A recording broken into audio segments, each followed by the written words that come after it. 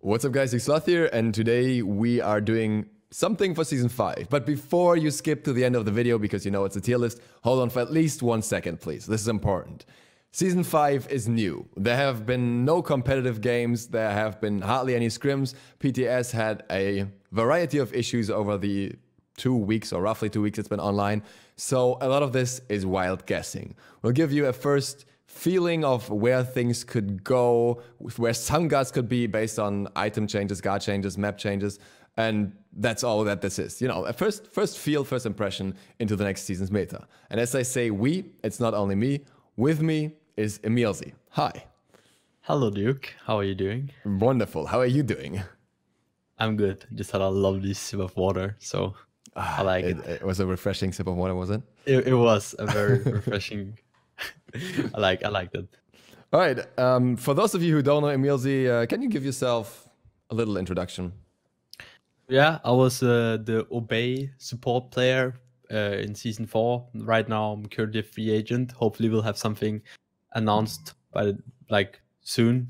Well, achievements, I guess we won 2 splits and we won Masters, and then we got 4th place at Worlds, which was kind of bad, but a 3rd place, I guess. Yeah, that's me. I'm a competitive guardian. All right. And maybe something about the channels as well? Oh yeah, I have my own YouTube channel. You guys can go ahead and give that a follow. It's over at youtube.com/Emilzy, although right now the Emilzy link doesn't work. It will work soon again. And that's pretty much just it, right? Yeah, I mean, you can plug the Twitch as well if you want. Oh yeah, Twitch. Also, twitch.tv/Emilzy. I do daily streams, mainly early mornings in European time, and that's very late night for all you North Americans.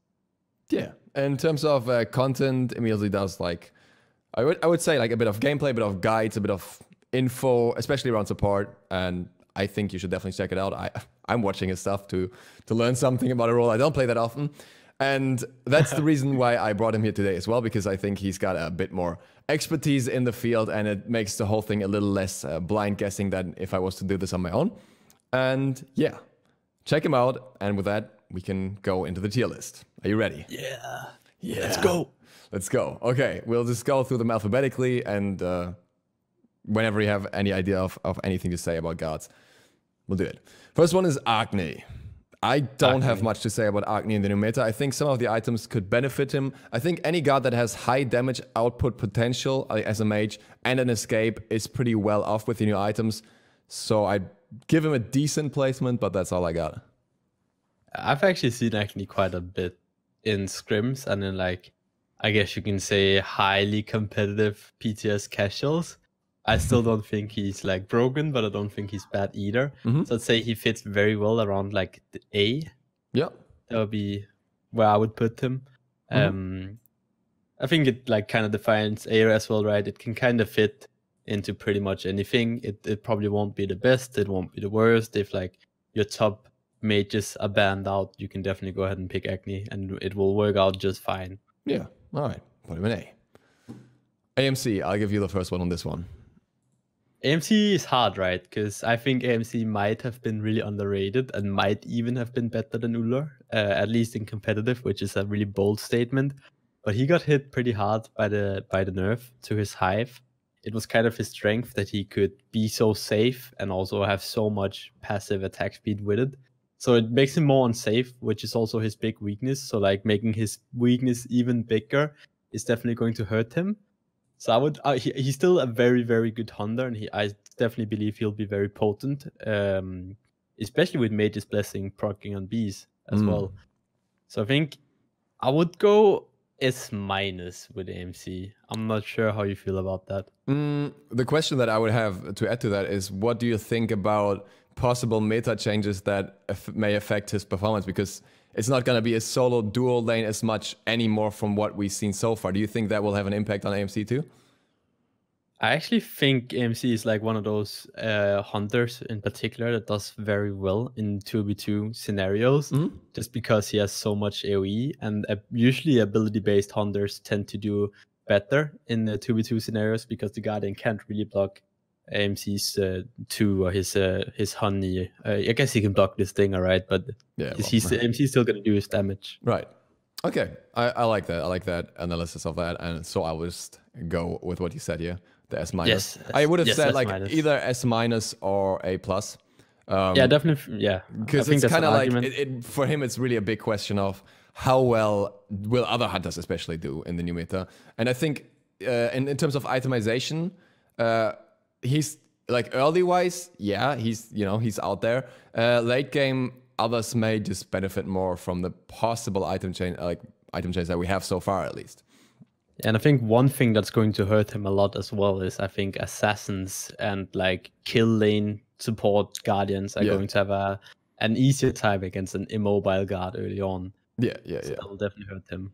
And I think in that sense also, big if, leaning out the window here, if Teleria actually becomes staple on many junglers, then they will have a much easier time with ganks on him, catching up to him and stuff like that as well. Exactly. All right. Oh, this is already an interesting one. Apuash. I personally think there's some benefits for Apuash in the upcoming season, mainly related to the fact that, for example, Warlock Sash is going to be stronger stat-wise, at least. It's always a question of if you want to invest into the stacking, but I think that's a benefit for him. But at the same time, I'm not sure if there's anything out there that will really change him in terms of what he does and what his issues are. Yeah, I think Apuash is this really weird guard because against an unorganized team, he might just be the best guard in the game. That's also why you seem like do very well in Joust 3v3. I hate playing against him there. Like Assault, he's probably the most annoying guard.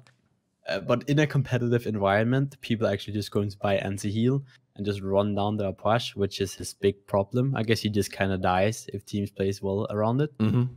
So I don't, at least for competitive, I don't really think he has his place. Like not much have changed. And if there's going to be a lot more assassins that are going to kill you a lot faster than, let's say, a Kabrak in jungle would, I think he's going to struggle a lot more in the meta. So I'd say like around B. I don't think he's completely useless. I think if someone has a really good Apuash, they could probably pull it off. Yeah. But in general, I don't see him being like super strong at all. Yeah, no, B's fine. I would not put him any higher. I'm not even sure. We'll see who ends up around B and C, and then we'll have a better picture of who else, kind of competes with him there. We can definitely change things around as the video progresses, and we kind of get is this card really better than this card or whatever? Yeah. And we have Amaterasu. I mean, you used to play her a lot, so tell us about her. Still do. I think Amy is this insanely strong warrior that has her place in soul lane, but I definitely think she excels in the support role. I honestly thought she was going to be the meta at the Worlds. You saw PBM played her as well. Probably executed it better than I did, but Amaterasu is this really strong early fighter. Like there's no combination of guards that's ever going to beat Amaterasu in a 2v2 scenario. Maybe Bellona and like Thanatos, I don't know, something like that. But in general, if you're picking Amaterasu, you're picking her for pressure. And I think pressure is even better now, especially because you have so many 2v2 scenarios. And Amaterasu is this overall great guard that's always going to do her job. And I just think that like she's probably S or S minus in my opinion. I'm biased obviously. I was gonna say S is bold. I think it's bold, but I also think she'll see a lot of play. I think another strong argument is that I strongly believe Sovereignty has the edge over Jade Emperor's Crown right now. Yeah. And that was one of the big problems for me, at least, with Warrior supports, was that, well, you couldn't build Jade Emperor's Crown, so why would you play Warrior supports when Jade Empress was so strong, at least pre-nerf? Right. I don't know how you feel about that. You feel S minus is too high? I definitely think. No, I would have said S is too high, but I can see S minus. I would have thought A plus, but I think, speaking from the solo perspective as well, a lot of matchups got a lot nicer for her with the removal of Death Toll. She could make use of it, but others made use of it much better. And when you have guards like, Osiris and Erlang still having other ways of, dealing the higher damage now with the Hunter's Blessing or whatever, but not having this insane sustain against her, then her sustain in return also becomes more valuable. And I think that's something that will help her as well get through that early game in solo, which is kind of the important part there, and then transition into the late game where she has a bigger impact. So I definitely think the meta helps her. We just put her in S-. That's between. Yeah. A I think with minions doing, is it 40% less damage to guards now as well? That definitely makes her, like, she's really good at just out trading someone with just hitting your basic attacks. And I guess that could be a strat in soul lane. You just kind of man tank the wave and just hit the enemy warrior, and you're actually going to do quite a lot of damage. Yeah. Okay, then we have Anhur.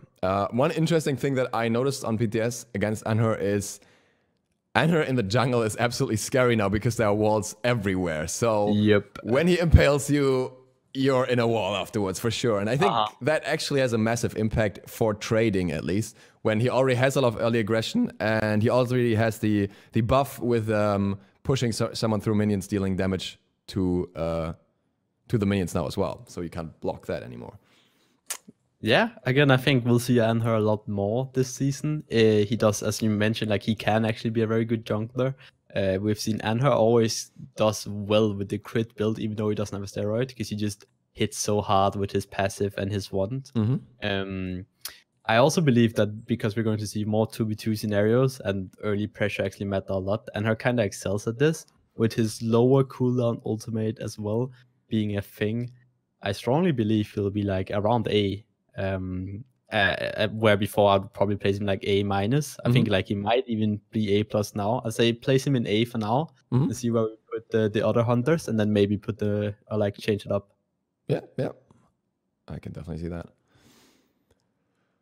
I don't even want to talk about the next god because he's been glitched all PTS. It's really stupid. Like, Anubis, for those of you who don't know this, Anubis had various bugs with lifesteal interactions from first for every tick he healed for first it was actually working properly, but then he suddenly healed for every single tick for the same amount no matter how many protections the enemy had, and then now it's a multiplier with Typhon's Fang instead of addition. So it's just like, I don't know what to say about Anubis anymore, because it's just, he's been busted for 2 weeks. It's kind of like, assuming that everything is fine now, where would he be? Okay, so I think Anubis is it's going to be very player dependent. If someone has a strat build up around Anubis, sure, it could be like work out. But I think at least on a competitive level and like higher ranked level, you're just going to see people pick up anti-heal, because he's not CC immuning anti-heal. It's still going to stay on him.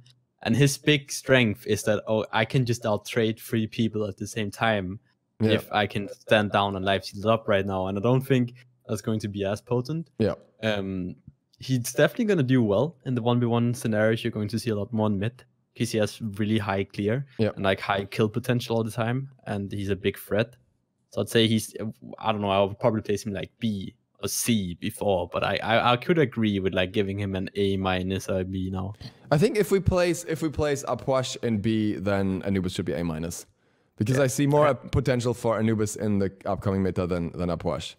Even though if a team commits on him, he'll still get blown up as usual. And I mean, his only safety switch with Aegis does a little less now as well, so that's something worth keeping in mind. But I would say A- and see how that works out. Yep, absolutely. So next up on the list, Ao Kuang. Now, Ao Kuang for me is really weird, because Ao Kuang is this medium ranked, like casual stomping guard, right? Never really shined in competitive, at least this year. I think Johnny played him. I like, even someone like Adapting didn't play it, but loves the guard. Do you think he'll do well with the season 5 changes? I don't know. I'm not too sure about it, because with assassins being better, and like I could see something like a Bastet or Susano just kind of run him down and kill Ao. So the thing is, I've leaned out of the window with Ao Kuang on my last tier list already, because he was actually doing really well in high ranked as well towards the end of the season, which was kind of surprising to me. And I figured, okay, if he's really doing that well at like, Diamond Plus level, that there must be something to it. And he didn't get anything at Worlds. So I don't want to be biased towards him again. At the same time, there's a crazy amount of item changes that somehow affect him. Just starting from like the more obvious like Spear of Desolation or the rings that have been changed. There's actually been a change to Spear of the Magus as well, which theoretically, if you want to play him like that, can affect him too. So there's a ton of item changes that could have an impact. But at the end of the day, Ao Kuang is still Ao Kuang, right?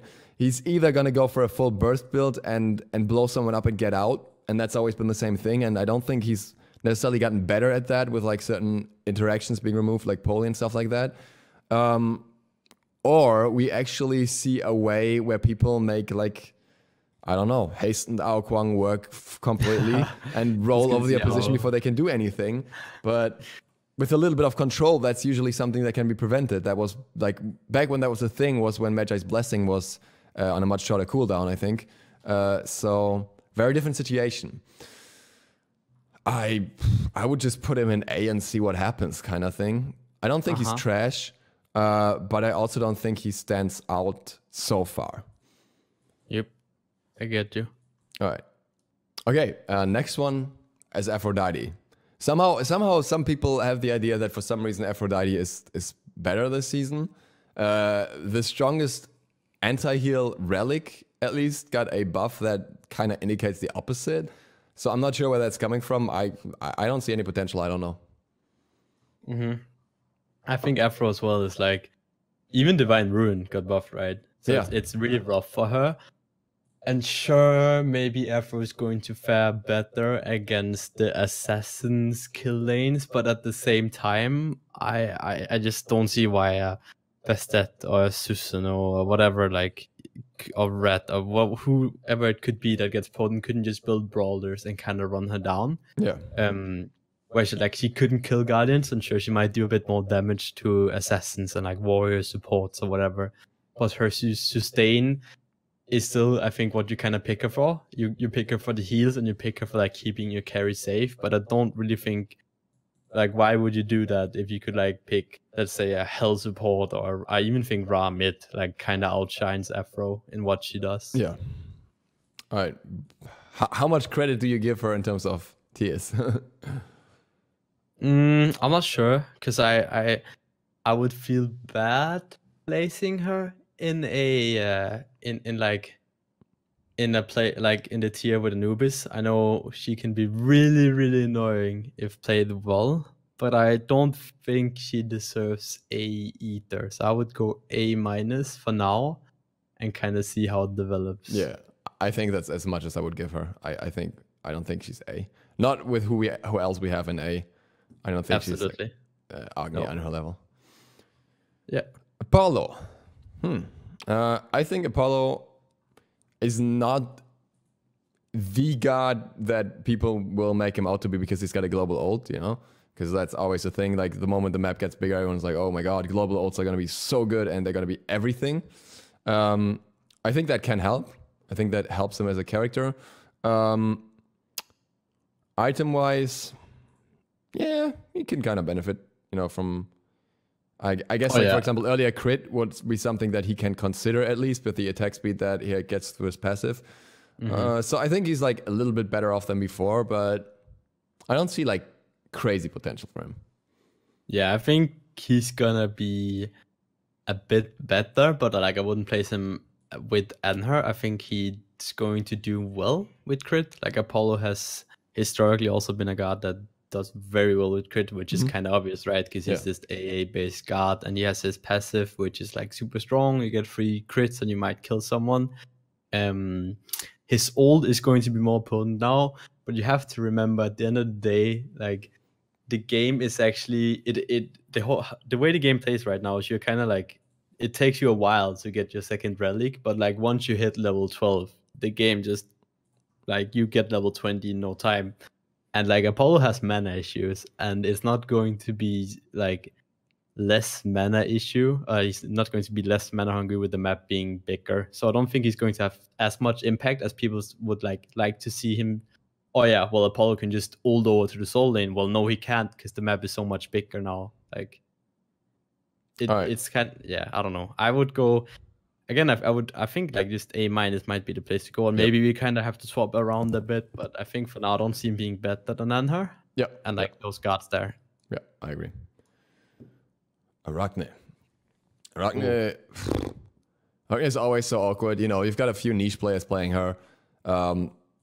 She can always make use of changed items. Like, I mean, you could go crit Arachne if you wanted to, even though her attack chain is kind of awkward for that.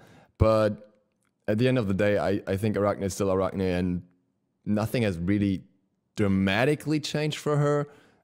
As for like camp clear and stuff, she still, you know, she's got that problem that after the first camp where she drops spiders twice, she kind of slows down and clear compared to many other junglers, which is gonna suck in a meta where clearing as fast as possible is key.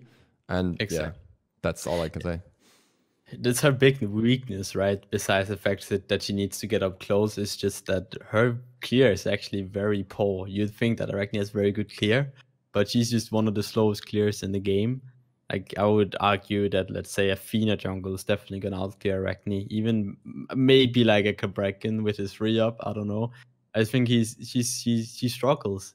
And for a guard that's like based to be this jungle only guard that can't even really clear her own buffs, I think she's going to have a harder time, honestly, which is kind of sad. Like, but I don't know. I would probably go B with Arachne.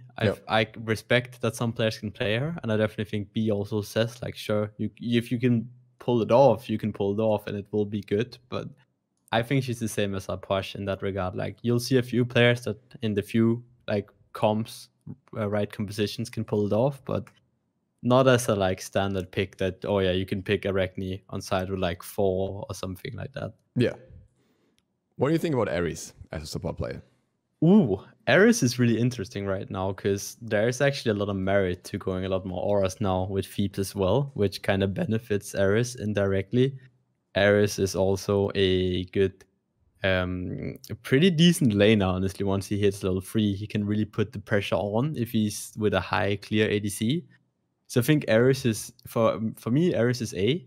He's that constant threat of, if you don't have beats, you are just going to die if it's a good player. And if it's in the hands of a good player, you're going to see that player hit a lot of chains, bait out a lot of abilities, and Ares is always a threat.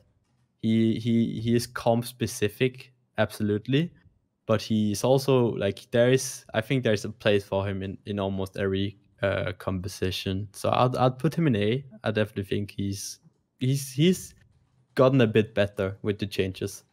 Yeah, I can definitely agree on that. I will just quickly throw this in here. In terms of item support builds, items, you made a video on that recently, right? Where you talked about the aura items as well, especially. I can highly recommend checking that out because I think that kind of, you know, explains a little bit where the whole aura thing with Ares right now is coming from, because there are actually a lot of aura items that can generally be considered viable, and that's always good for Ares considering his passive. Artemis. Absolutely. Artemis. I think Artemis is better off just because of the fact that she has built-in crit, and early Deathbringer is just stupid. Like, not first item, but early Deathbringer. Until that gets nerfed, which I'm expecting it will be, Artemis is in a very good place. Yeah, what was it that Ataraxia said? Ataraxia said, like, Deathbringer is the only item you need or something after Devos. And, like, have you seen Artemis with Deathbringer early on, man? It's like 50% crit. Yeah. It's insane. She hits so hard, especially with like Guardians and even Warrior supports. I even go Phoebs on Hell. If they don't have that stacked and you have a Deathbringer, you're going to kill someone very fast. And also, like, with objectives being overall squishier right now, you are going to kill objectives very fast. And I think it really benefits her. I'd honestly put her above Apollo and like on the same the same tier as Anher. She needs a strong guardian like Sylvanas, I don't know, maybe like a Kepri or high pressure guardian to make it work, to help her through the early game. But she's very strong late game, and she's even stronger now because crit is kind of her thing. She suffered a bit in the Kins meta, I'll say. Yeah, and I would put her in A now. I want to lean out the window. I want to take a risk here. I want to put her even higher. I want to put her A plus. You want to go A+ and see what happens. I'd get behind that. If it fails, it fails. But I want to see what happens. Who knows? At least if she ends up being S, then we weren't completely off. That's true. That's a good point. I think the interesting thing about Deathbringer, keeping the, like all the other things in mind as well, is that Deathbringer, as an early crit item, also has a ridiculous amount of power, which still benefits your clear too, which is one of Artemis' weaknesses. And if you consistently have high crits and even your abilities do a fair bit more damage through a single item that's not even meant to do that primarily, that's pretty good. Absolutely. And that clear pressure is another part that Artemis is usually not the best at, basically, but it alleviates that a little bit. Ardio. Oh. I mean, there's more, like, anti-heal is up and coming, I guess, and that's something that will affect her. I think that's the main thing that affects her, because... I'm just saying, have you tried Ardio with I've tried Ardio with Mage's Blessing, if that's where you're going. Insane, man. Yeah, that's what I was gonna say. Like, on the other hand, you have that anti-heal, but on the other hand, you have her dealing insane amounts of damage for at least the first few levels over most other gods, and she can definitely hold her own in lane very well. Now, like beforehand, she was more of a, like, speaking about solo here, but like she was more of a survivor kind of type playstyle until a certain point, and then she would come online. But now you can actually play aggressive, especially since many others, again, don't have that pressure with Death Toll anymore. She just sustains up and pokes again and procs Mage's Blessing twice where others proc it once. So that's a lot. And I think in support, the same thing kind of applies, right? If you play an aggressive support style with her. Yeah, she can be super punishing. And again, I think having a lot of pressure now on duo actually matters. And I think we'll see kill lanes as well. You might see duo lanes run like Hercules, Thanatos or something. Just because getting buffs, like on like getting the first 3 or 4 red buffs, like the enemy team can't really do anything about that. Yeah. I think she has merit to her as a jungler now. I mean, I think she always did. She always did. But I think being a guardian, like a guard that can do very above average, in my opinion, and maybe not in jungle, but at least in solo and support, I think she'll be seen a lot more in support now, and do so well. And it makes her this flex pick, which is super strong. So I'd honestly say that we got our first S card here. I think she's super strong. We saw it at Worlds as well. She was super valued. She hasn't really received any nerfs. Her passive as well is MP5, right? Which is like a big struggle right now. So I think she's S. That's where I would put Archo. All right. I would have said S minus, but I'll follow you to the S. I like placing guards high and see what happens. Yep. Athena. Okay, Athena, one thing, you know, when we're talking about all the global ults map getting bigger and stuff like that, that is unarguably a big benefit for Athena over most other gods, because she is not dependent on any range, any mana or anything. She just goes across the map whenever she wants to. And actually, like, I think she's been very, at least by me, she's been very underrated before Worlds, and we've seen what she can do in a competitive environment. So I think she's pretty good. Yeah, I'd have to agree with you. Like, definitely, I think Athena is like, again, she might even be played solo now because she doesn't get that out pressured or punished because Death Toll warriors are going to be less of a thing. She's definitely a good jungler. I think she'll be a sick jungler now. Like, she has very, very strong clear with the Assassin's Blessing. She's definitely going to be a good support as well. The best thing about Athena is you have that constant pressure. The enemy always has to keep that thought in the back of their heads. Can Athena ult over? Let's say you're going for like a red invade and Athena's doing your back camps. You can always ult over. She can always efficiently out farm you. You always have to worry about her dash taunting around the corner.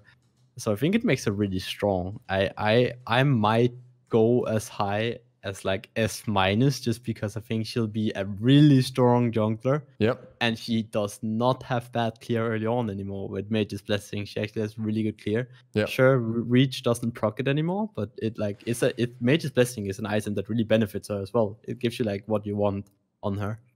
I was gonna say, like, the fact that Reach doesn't proc magical things anymore is just probably for the best. Yeah, absolutely. That was insane. I mean, I did some stupid things last season with with Soulstone, and that wasn't even okay. So it's like, no, was it Soulstone? No, wait, no, with Vamp Shroud, like with a double Vamp Shroud proc on the basic. So Oh no. I if that was the thing for the new Mage's Blessing as well for like the rest of the season, that would have been brutal. But yeah, S- is something I can definitely see. Awilish. Everyone thinks Awilish is so much better because she has Suku for the extra movement speed. As somebody who's played her a lot, I don't think that will impact her that much. Reason being that if Talaria becomes an actual thing, then everyone will be kind of fast, and in some point you just hit diminishing returns with speed buff and Talaria, and then there's not much benefit. B, the camps themselves are still not that far apart, so walking from one camp to the other and using Suku in between is still something that burns a lot of mana over time, an issue that she always had. And overall, I think just nothing in particular that she brings to the next meta that she didn't have before, or that she didn't bring to it before. She's still that obvious situational counter, and she still works well with setup, or if you can position yourself well with her own setup, but it's nothing that drastically changed for her, I think. I think the only thing that might benefit her is that assassins like definitely have more merit to them now. So if you're going to see a lot more Bastet, if you're going to see a lot more, well, Socket obviously, but like if you're going to see more jump assassins, maybe even someone can pull off a Bakasura, Honbats as well. But like, I don't know. I think I'm like B or A minus. I don't know where to put her. A minus I think is fine. I mean, also keeping in mind the rank population here a little bit, but I think A minus is where she is. I mean, at least for Bastet, it's not even that valuable because you have to pull her on the way back from her jump. So otherwise she just jumps back anyway. So yeah, that's a good point. Kind of wonky in that regard. And I think we're gonna let's not get ahead of ourselves. Bacchus first. Tell us about Bacchus. Bacchus. Ooh, Bacchus is very interesting. He finally got his buff pre-Worlds that he's kind of been waiting for a very long time. You can actually now drink wine at a reasonable price. It's almost like Germany. Got him. I have a hard time believing Bacchus will be meta, because Bacchus does not really have early pressure in duo. Bacchus arguably has one of the best ultimates in Smite if he hits it, like on a lot of people. But at the end of the day, Bacchus is still Bacchus, and he needs those mid-game fights, and he needs to do more on those late-game fights. And I think just as we've seen other Guardians and like even like Hell support or Amaterasu support been like introduced, he just doesn't do what he's best at better than other Guardians, which is those big mid-game team fights and like being very useful for setup in the late game, being tanky. So I don't see him being better with any of the changes as well, honestly. Like mana, he still has mana problems after all, and you are very mana hungry now in the early game. So I think I would put Bacchus like A minus right now, which is very sad because I definitely think he was an A god before, but I just think his pressure is going to matter so much now, and he doesn't really shine for the first 3 or 4 levels, in my opinion at least, compared to other Guardians. I'm gonna have a hard time placing him in A. Yeah, I agree. I was thinking along the lines of A minus or B as well, and I mean, somebody in the comment section is gonna tell us how we're playing him all wrong, and he's actually supposed to be played as a assassin mage in jungle, and that's why we're not doing well. But yeah, I mean, it would be nice to have a meta that favors him, but I feel like at this point, outside of his ultimate, he's got the knock up, which is somewhat predictable, somewhat not the biggest setup out there because, it's somewhat avoidable compared to other CC. His 3 is super easy to interrupt, and his ultimate, it's a one-trick pony kind of thing. And I don't know what he would need to change that. What he, like, if, like, for example, if he got a massive base damage increase for early levels and got the pressure out of it, if that would make him a more viable pick overall, or what else he would need. But as it stands now, I think others just do the support job at least much better. Yeah. I think like one really cool tweak they could do to Bacchus is maybe add like a slow on attack speed slow to his free, even when it's not like not tipsy. because Yeah. it's not going to be relevant regardless. It's just going to be a very nice like early game buff to him that's going to help him out a bit. 'Cause that's where he struggles, and it's not even going to affect him late game because you want to stay super smashed anyway, right? Yeah. Yeah, no, I can see that. I think that would definitely be an interesting approach to tackle his issues.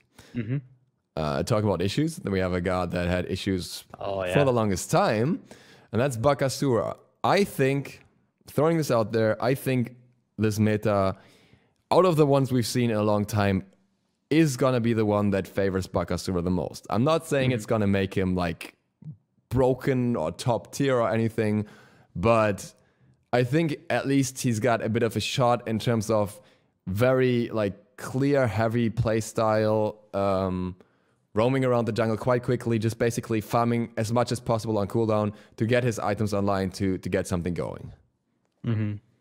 So even as a jungler, I think he can be a soul laner. If we go back in the day and remember someone like Salia in this meta where the jungler would not play around soul lane that much, which was basically season 4, the jungler just stayed around soul lane, right? Never really ganked duo.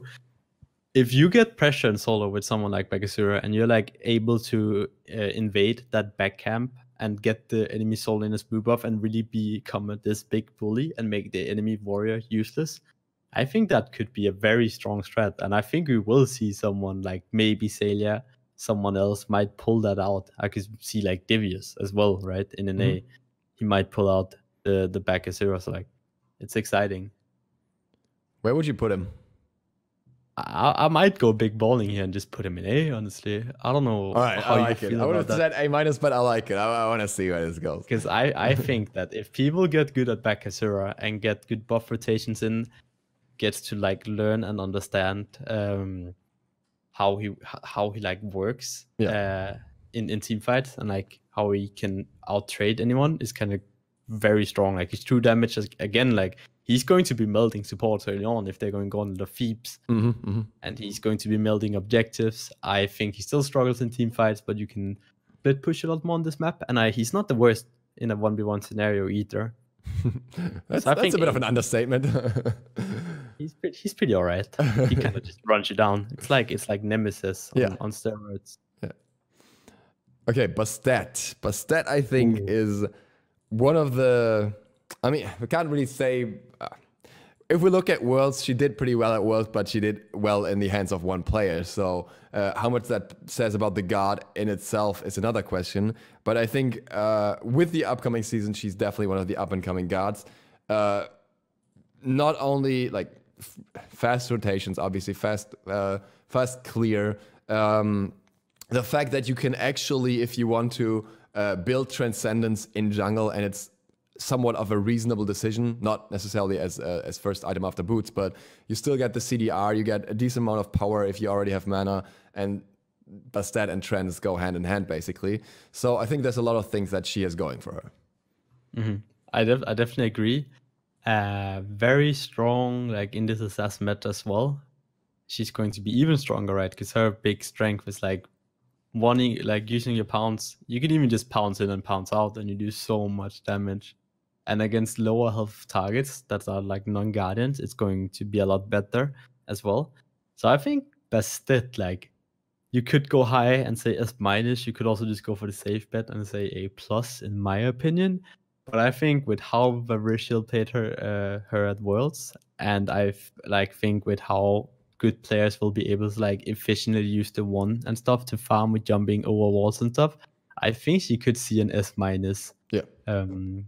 placement. I'll agree with that one. And I think what's also interesting, by the way, is I think most gods, like for most gods, the jungler starter item, the Assassin's Blessing, the 10 pen is just like the icing on the top kind of thing. But for Bastet, pen is like, sure, it's valuable for everyone, but for her, it's super valuable. Exactly. And as such, I think that's also a strong benefit. You know, you get an item that helps you so much early on because you want to get to that pen cap, ideally. Bellona struggles a little bit in the regard of death toll, or maybe more than a little bit. She was one of the warriors that previously, would run aggressively into the enemy solo at level 1, hit them with a bludgeon, hit the wave, and pull the wave together and clear it all at once and basically not lose health by popping a pot and having death toll. That's not gonna happen anymore. No. At the same time, if she goes Assassin's Blessing, Hunter's Blessing, they look the same, so it doesn't matter. Then she will get bonus damage for every AoE cleave. And that's something that's worth keeping in mind at least, because that's a fair bit of bonus damage and can help the clear. It's just not as safe. I think Bellona's biggest problem is that she just gets outshined by the likes of Kulan, the likes of Osiris, and Guardians do more than her late game. Her big plus was I can outpressure you every time, and you can't. What are you gonna do about it? You know. But then Osiris came back, and then like Kukulkan happened, and now Death Toll is kind of dead. So I would still say she's an A guard, just because Bellona is always going to be very solid, and it's always going to fit in. But I don't see her going higher than that. I don't want to put her in A-, but I think she's like low A. Yeah, I would definitely say A is where I would put her as well. No higher, no lower. Cabrakan, I have no idea. Yeah, I'm so clueless as well, right? Because Cabrakan was this powerhouse guardian that did very well with like, especially for us on Obey and like Elevate as well, because you could play squishier supports with it, you could play physical supports with it. I know Dardis plays like Nasha, whatever. Nox, I play Hell, Amy, and Cabrakan does a ton of damage. He's very, very good late game. Guardians were very strong in Season 4 if built hybrid, but is that the case still? And of that, I'm not sure. I mean, the big issue with hybrid right now is that you probably, especially protections-wise, you end exactly in that frame where you don't want to be, like below the threshold for Obsidian and for Titan's Bane, for them to reach, or like around the threshold where they reach their max pen, but you don't go above that, so you're like at the most awkward place of the curve when you build hybrid. Exactly. And that, I think, is a big issue for Cabrakan, because if you build Cabrakan full tank, he's probably going to be a bit lackluster. He probably won't have the impact that he otherwise would. If you build Cabrakan full damage, you can make a YouTube video about it, but it's not really going to be something that, you know, you would see in a competitive environment. So I don't know where he would fit in. I don't see him as support. I don't see him as a good jungler, and I don't know what he would do as a solo. That's actually true. Like, maybe you could do like some proxy strategies with the free. I would place him in A, but you could go even lower and just kind of call it. Because I think you have a very good point, and take on top of that sustain is becoming better. He's hard to build like Divine on, and also Warlock Sash is going to be a lot of a bigger thing in Season 5 as well for mages. And that's what he did, right? He kind of one-shot mages. He won't do that anymore. And if he will do, he'll sacrifice a lot, and he'll just get crit 3 times and die. I'm trying to think if there was like, I don't know, if you could just build like pure sustained CDR tank Cabrakan, like early Stone of Gaia into just CDR and protection items, and maybe just annoy the hell out of the enemy team. But that's about it. Like, I think if that's the case, why wouldn't you just go for something like Nike that actually provides something? Very true. Right? Like, which also, she's a pretty decent poke as well. She actually kind of hurts. Yeah. So I don't know. I think A- is the call, and which is kind of crazy, because I would consider him S before like pre-worlds. That would be my mindset. So he's a very big drop, but I think it's justified by the arguments we just had. Camazotz. I think Camazotz, considering the place he's been in before, is probably a bit better off. He has solid jungle clear, like not the best jungle clear, but shouldn't underestimate that. He's got the cleave in his basics as well, right? 3rd hit. So that's always nice. If you have cleave on a jungler, that's always something that will help. He's also still, or maybe more than before, has the possibility to go solo. So I think he's a bit better off. I don't know. He's like crazy good though.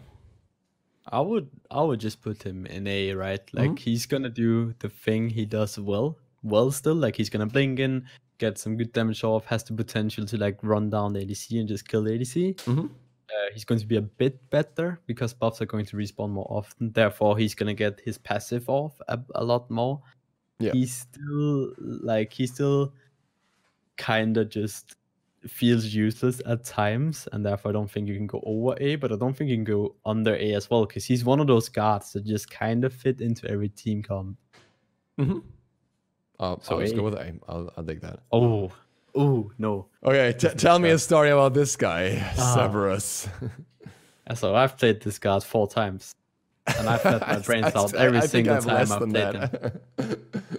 I'm gonna make a statement here that's unrelated to where he's placed. I don't like playing Cerberus. To me, he literally feels like a budget Xingtian kind of thing.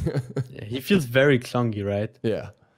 Yeah, that's my biggest problem with him. Is his kit is pretty cool, but it feels clunky to use. Yeah. Cerberus. I don't see him being a guardian in the support role. I just don't think he brings enough. He's Definitely a solo laner. Yeah. And if I ask myself the question, would I rather have a Cerberus or a Xingqiang or a Sobek or like, I don't know, any like other decent guardian, maybe even Emir, Terra, I don't know, on my team, I would always go for those guardians over Cerberus. Yeah. And I don't think you're going to see a lot of games in ranked as well where like, oh yeah, Xingqiang, Sobek, first ban, haha, have fun picking Cerberus, you know.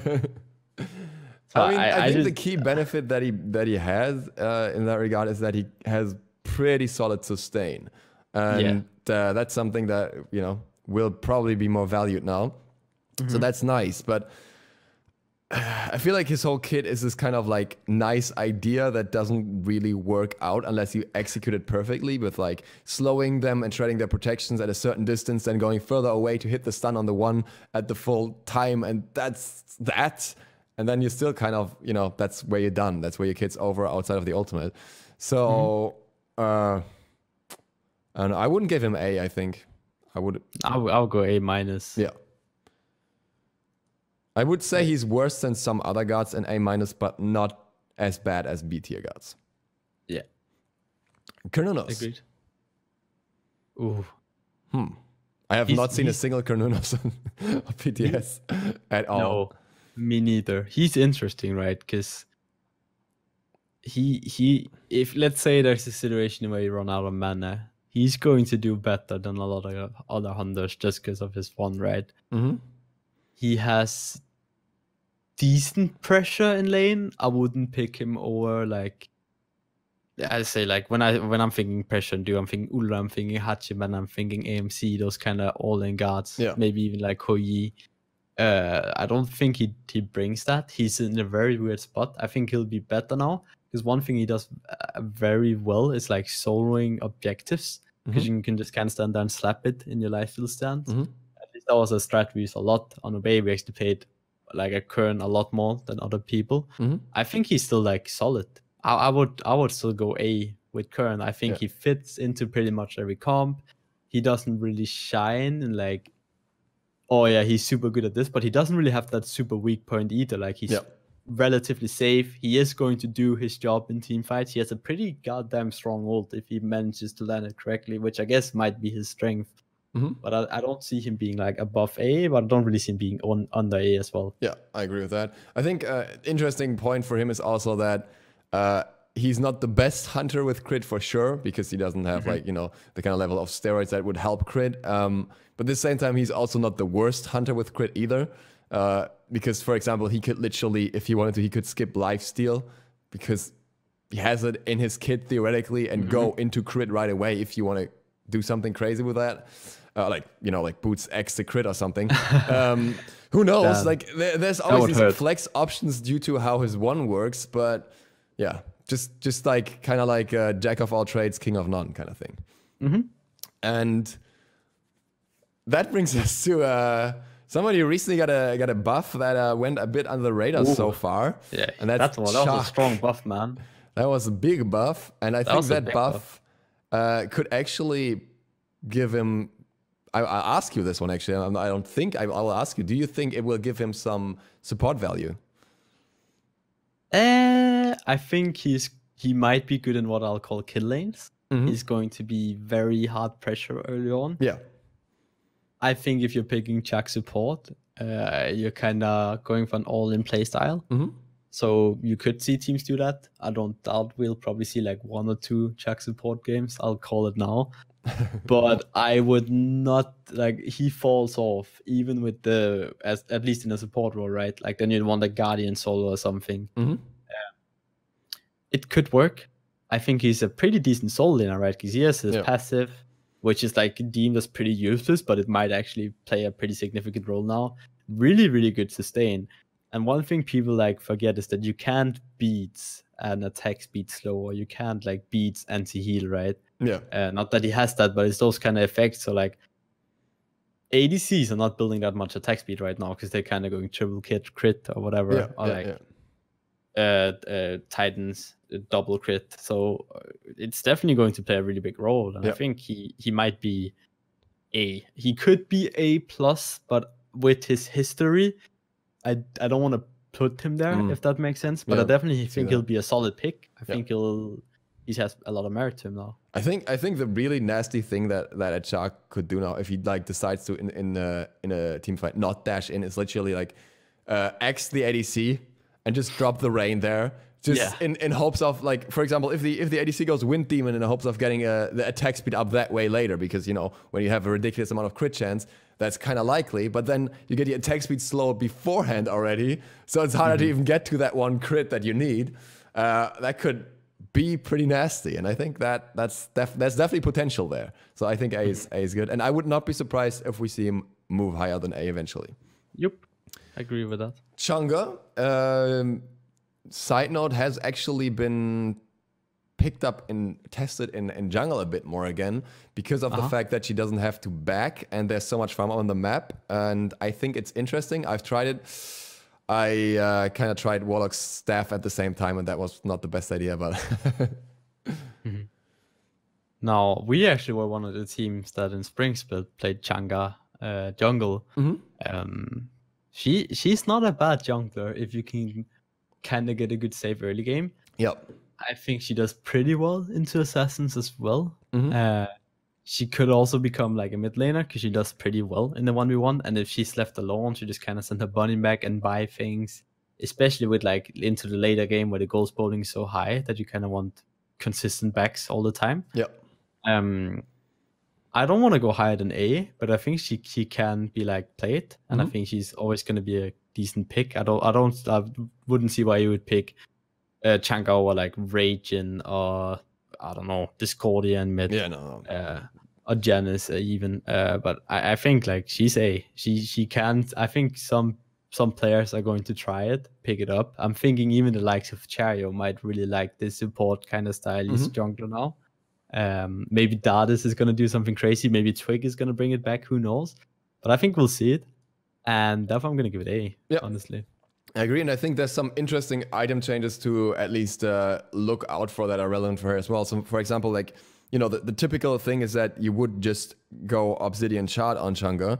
But with Spear being buffed and her, like, in later stages of the game, spamming abilities quite frequently, you can actually keep those Spear stacks up quite easily. And I think that's going to be interesting too, like just the shred that you can basically get from that, because it's so viable at just like 2 stacks right now. And with her in-out trading style kind of thing, you know, she's barely an all-in character compared to others. I think there's potential in that as well. We'll see how else you can do with that. Yeah. And then we have Chiron. Chiron is this really weird god. He has a really good ult. He has a really good base movement speed. Decent sustain, but he just feels... He doesn't feel like an ADC. Crit build is definitely not favoring him. You're probably still going to see people go like some Transcendence ability-based build on him, but I just think he'll get outshined by other ADCs.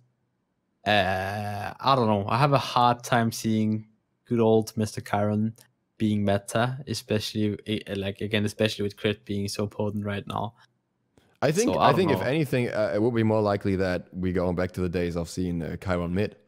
Yeah, Chiron mid that's actually true. with Mage's Blessing, decent early pressure. Yeah. Not terrible, and then going into a relatively early Transcendence and just like loading up on power and pen and trying to one shot people with ult basically. Yeah. But I I still don't think think of that. that's more of a niche case and not the norm. Yeah, I'm thinking player like Yaman or Veneno played it as well, right? He had that land where he just carried on Chiron 5 games straight at the gauntlet.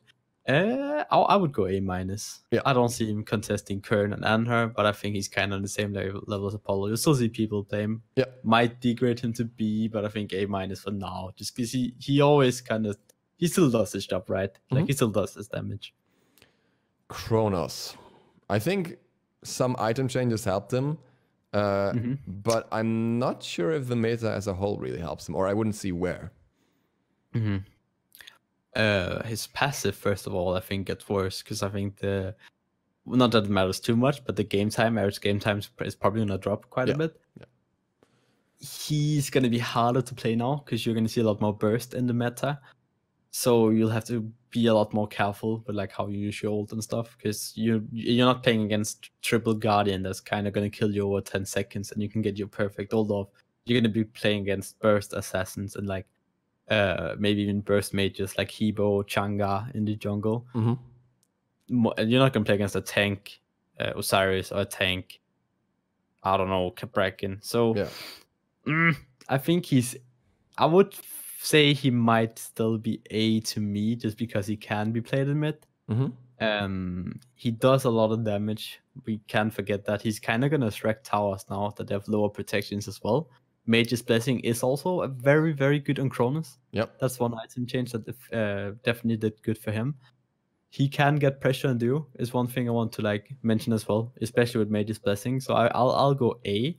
I'll expect the likes of like maybe Emilzy, who is a very well-known Cronus player, right? He's the Cronus player, the energy Cronus skin, could probably pull it off and play very, very well with it. But I don't see him being like better or worse. He's still going to be a situational guard, but in those situational like scenarios, he's going to be so good that I'll have to like put him in A. Okay, I'll go with that.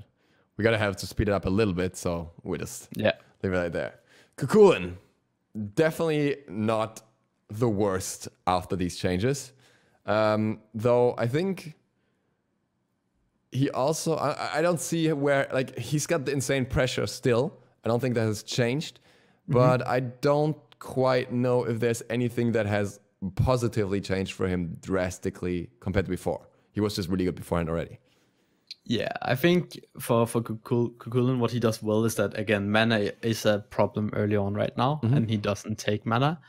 His items are kind of still the same. I think he'll do good in a crit meta because he can just build spectral armor and kind of still run down the ADC. I would honestly put him in S minus still, because I think he does his kind of the same. I would put him in S at Worlds, but I don't think he's going to be that good. Yeah, but he's still a very good guard that you kind of want to pick whenever you can. Definitely. Cupid, I think we can make this one quick. I don't think there's much of a benefit for Cupid in this season that wasn't there last season. He's not a favorable character for crit builds either, or at least not in the top favorable ones, and that's it, kind of. So I just think throw her down and be right. Yeah. Some players can play well with it, but it's just kind of how it goes. Yeah. Daji, I overrated her a little bit last time. I thought she was super strong and competitive as well. She was played once where she did well, but she was not banned a few times, but she was not a favorite pick, so I'll leave this one to you. Dashi kind of struggles clear speed wise, in my opinion as well. Like her level 1 is really bad.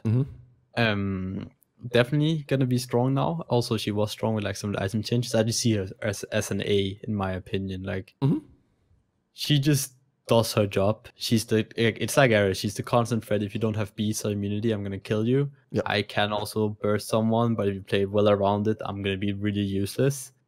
So A in my opinion, fits in pretty much any comp, but it's not like insane in particular. It's average, right? Discordia, probably not average.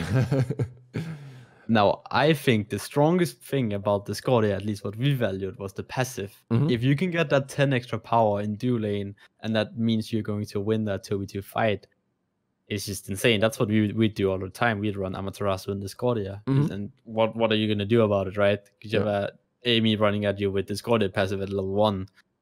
I think that's going to have even more merit to it now. Like, and I would like to add that one of the stronger parts of Discordia's kit, aside of that, is her clear as well. She doesn't have the best clear, but her clear comes online relatively quickly, and especially with Mage's Blessing, that's a huge deal. And with mid lane actually being more of a, well, singular lane for the most part now, a solo lane for the most part, that benefits her obviously as well, because she can do whatever she wants afterwards.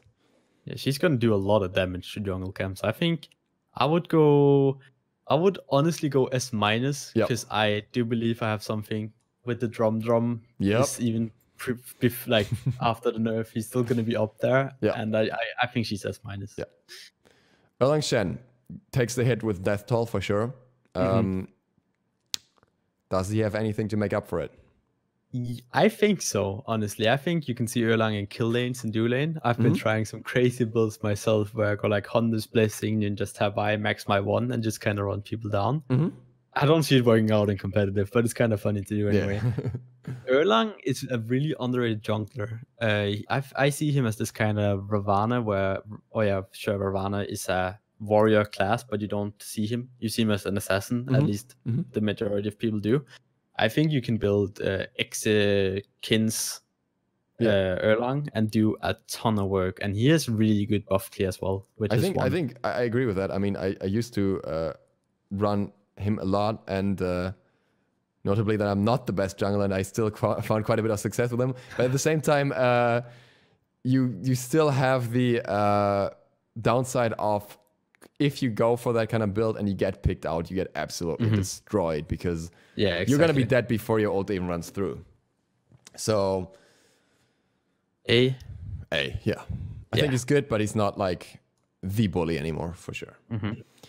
Fafnir, kind of nerf. Yeah, but at the end of the day, like, I don't think it's the stun duration that's the OP thing about his hammer. It's the slow. It's the AoE slow. That's just absolutely insane. We still have to remember his hammer didn't change. Well, I guess it changed in the 1 form, or was it the 3? So his combo is not 3 seconds anymore. It's like 2.7 if you don't have CCR or you're DR'd. So I still think Fafnir is this insane guard that just has way too many random stats thrown on him. He has protections and gold on his passive. He has heal and buff. Like, he always has 2 things, like one unnecessary thing. Yeah. In competitive, he's just always going to do his job. I still think Fafnir is up there, and I would put him in S+. I think he's better than Nacho. I think he's going to be really, really good with ores as well. Because and even Pyfax, right? Like, the thing with Fafnir is you don't really die, so the more auras you can build for your team, the better. You see a lot of Fafnir players are going to go for like sustain builds with Gaia, or they're going to go for like Shoguns or something, because they know I don't need to be tanky because I can just damage immune and I have passive protections. I would go S+. All right. It's a bold call. I would have thought around S, but I'll put him there, and we'll see how things develop. He's gonna struggle a bit early on for sure, but if you can get past that, like level 2, level 5, you're basically gonna be doing more than any other Guardian in most scenarios, in my opinion. I mean, realistically, if the Guardian ends up staying a lot in duo, that's also super beneficial for him, because his steroid is best suited for an ADC, and he constantly heals himself up. So that's also something that just helps him now. And we can't forget that even though they nerfed his 2 is actually better early on now. It's 15 instead of 10. So works out for him, I guess. Yeah. Fenrir. Honestly, I mean, everyone thought that after his buffs, he was like that insane monster. Didn't really turn out that way. He was, picked a little bit here and there. I think he's a niche pick, but again, one of those guards where I think the new meta doesn't necessarily favor him. And especially one of the things with Fenrir was that many of the builds that were used on him were like kind of bruiser style, and bruiser builds aren't that beneficial anymore. So I would probably place him A maximum. I would go A minus because I think his that only role, like, sure, he could be a stomp jungler, but like we saw him pick that was as well. Didn't really work out for adapting when he pulled it out. It wasn't as influential pick as it was last Worlds as well. A minus might have merit in support, dueling kill lanes, but I don't know. Yeah. Freya. Oh, God. Freya is one of those guys where lifesteal items are very interesting. We have a certain... I mean, the thing is that the fangs don't work with internal lifesteal, thank goodness. They only work with item lifesteal. Otherwise, we see some crazy things. We've seen some crazy things on PTS, but I'm pretty sure they wouldn't work anymore now after the changes to the item. So, I don't know what she does without that. I think Freya is really strong right now because there's this item called Hunter's Blessing that just makes her power spike come online pretty much very, very like earlier than before. I would go as far as going S minus with Freya, because from what I have seen and what I've spoken to from other pros, there is a general consensus that she might be slightly overtuned with Hunter's Blessing. Okay, that's interesting. She's super scary. She has very good pressure at level 1 with her 2, with the extra damage on it now. She's gonna be scary. You're gonna see a lot more Freya, at least in high level end play. Her ult always does a ton of damage. Good setup. I would go as mine. Again, bold statement. It's from what I've seen, from what I've heard. I think she's going to be up there. All right. That's the first pick where I'm very surprised. Like, that's the first one I did not expect at all. Mostly due to the fact that the Hunter's Blessing still only procs on one target anyways, right? You can't get it on the AoE proc. But yeah, she doesn't really have much damage otherwise to begin with, so I can see where it's coming from. Yeah, we'll put it as minus and we'll see what happens. All right, Ganesh. Ooh. So, I'll give the next both to you because they're both supports. Okay, Ganesh. Very interesting, especially with this new mechanic right now, with how like splitting works. Someone tried to explain to me today. I got very confused, but like if you give the last hit now, you split evenly, gold and experience wise. That's how it works out with Ganesh passive now. It's super weird, but I think he's also strong. I just a weird interaction someone told me about and tried it out. Phoebes, Guardian's Blessing. He's gonna have an easier time stacking these. Ganesh is again. He's a good aura guardian. He's not the strongest. He's like an average guardian for level 1. I don't see him being any over A. I think he was really strong going to Worlds, like A plus, S minus. But he's not good at level 1. You can't put him anywhere that makes him like really strong. So I'd just go like A with him. How come you don't value his level 1 clear at least? I think one thing is clear, right? Like, sure, it goes through, but one thing is also like the slap potential before. And I don't see Ganesh just going up and denying the enemy carry, like ADC, to hit the wave, because what are you going to do? You're just going to stand there with your attack chain, because, yeah, sure, Ganesh has an attack chain, because why not? That's really silly. He's okay. Again, I think he's average for clear.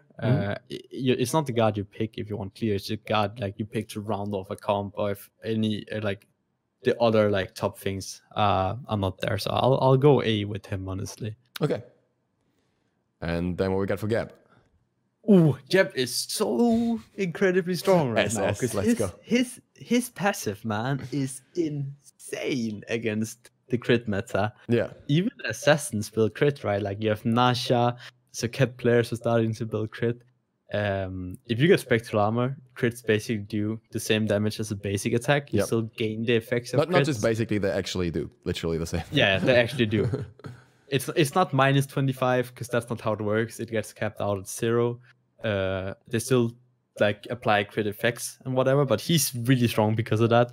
The shield is going to be better now because there's going to be a lot more burst and like less CC you have to use the shield on, so you can actually like put some good points into it, maybe even early on to avoid burst, where before you might have had to use it on a Cabrakan 1 in the jungle or a Mir Freeze in the jungle. So I think he's super, super strong. Yeah, I definitely agree, because he's the only Guardian right now who has got like all the counters in his kit that you need, right? He's got the crit counter, but he's got like anything health related. He can also counter with the shield, so he's his one as well, good. right? Like flying around is a lot better now. Yeah. I would just go insane and just say S. I think he's on level without you a bit worse than Faf. I think if you just look at the Guardians in S, like he does pretty well into MC, kind of counters Athena. That is a bit rough, but like could pretty much counters Discordia as well. So yeah. I see him being a decent. I can definitely see him as. I would not even like if anyone said he was competition to Fafnir directly, I wouldn't even doubt that. Yeah, I agree. I think I might be overvaluing Fafnir a bit. We'll see. I think that's definitely with Artemis and Fafnir. I think those are the two calls, I guess. Yeah. That might be a bit off. We'll see. We'll find out. See. Yeah. Guan Yu is definitely in a better spot because he finally gets some mana back with Mage's Blessing, if you want that. So that's very nice for him, but I don't know. I don't even know if he's more of a support or more of a solo at this point, because I think he's more of a support now. But I don't value him that high. I would maybe he has a return to the infamous DJ Pern jungle Guan Yu. I don't know. I'd love it, but I can see why people are so hyped and think he has a lot of potential right now, and I think he is a pretty decent guard. I'm just having a hard time because like I don't want to put him in A-, but I kind of feel like that's where he belongs. I mean, I can actually see Jungle Guan having more of a logical reason now than ever, because you can really clear fast with that 3 and run around with Talaria, and you just off to the next camp. You could predict A as well. I wouldn't be against that. Let's just throw him an A and see what happens. I think he's one of those cards where I wouldn't say he is necessarily A right now, but he has more potential than before that could be invested somewhere, and we'll see if it works out. Hachiman is probably higher than that. He's good, right? Because like his passive is mana as well. You never needed mana on Hachiman before, and where other ADCs struggle with mana now, like Hachi doesn't have that. I think that's not even the most ridiculous part. The most ridiculous part is not even the 2 steroid, it's the fact that he's got this 1 extended range, and crit chance is so high now. Like, these long range crits are just absolutely insane when you can proc them so often now. You can literally stand in the back of a team fight and just like kind of like spray and pray, and it's gonna work out eventually. You're gonna crit someone for what? 600 plus. Exactly. And from a support perspective as well, I think Hachiman, I want Hachiman if I want to play aggressive. He's like pretty good. As soon as he hits level 3, he just places his 2 and dashes in and just smacks people. So I don't know. I'm tempted to say S. Yeah, I can see that. I would say he's like above AMC by a little bit. Yeah, I'd say S. He's very safe as well, right? Like, how are you gonna gank a Hachiman? Yeah. Are you gonna? I guess the way to do it is like play Honbats or ZiSotto and put your 3 on him. and hope that it works out, that he still teleport after he runs away on his horse. Yeah, basically. Just hope he cancels it early, tries to like turn around. Hades. Now Hades has got, some things that work in his favor here, I think. Warlock Sash is one of those things, and some lifesteal changes can always kind of maybe be good on him as well, possibly. I don't think he's got anything for him that's like crazy better than before, but I think it puts him in a better spot than before. Yep. I think so as well. I think you can like kind of see the return of Mogao Hades, right? Where what do you mean return? Was that ever gone? Wait. That's true. Where he just completely dominates solo and doesn't really get punished because the jungler is just way too busy ping-ponging between the 2 back camps that are like on a 1-minute respawn timer right now. So I don't want to place him in A, but I don't want to place him in B. I think A- is the way to go, right? I think he has potential for A. I wanted proof first, but I don't think he's B anymore. I think he's actually like he's definitely better than Amposh and Arachne and Cupid. Yeah, and I think he's kind of like I think A- is a very good wavelength there, along with Anubis, kind of where you have to see how well things turn out for him. Yeah, absolutely. Habwa got he didn't get a buff, but he is one of the gods that benefits the most outside of Stand Swappers from Mage's Blessing, which I think is very interesting because he can spam that one and proc that so often, and it's a lot of damage. But that's also the biggest change for him. And Warlocks, maybe. I guess a Book of Death, honestly, as well, right? Go like Book of Top, Book of Death, get a lot of mana, get a lot of damage on him. Yeah, if you want to do that build combo, sure, absolutely. But I think from like what I've experienced so far, as nice as that is in theory, it also takes a while to get there. Yeah. One thing about this whole meta with us kind of predicting assassins are going to be a bigger thing now as well. It kind of hurts Hebo. Imagine like a Vested or a Susano or something just jumping at you, and you just kind of stand there like, oh, well, I guess I have to ult him and try and kill him. And even if I get the kill, I'm probably going to die to anyone else. The question at the end of the day is that, especially towards more like with mid game being very short, and then you get into those late game builds, are they still going to jump him? Because if he times it right, then he kills them right when they jump him, you know? Yeah. So that's very interesting. I think it's a god that can definitely... It's a god that can have some level of development this season, depending on how people actually, like how strong people feel he actually is in the end. Yeah. I'm not sure where to place this. I honestly think give it a go. I would once again be somewhere around A- A kind of. Yeah. I don't think he's B at all. He's not A+ for sure.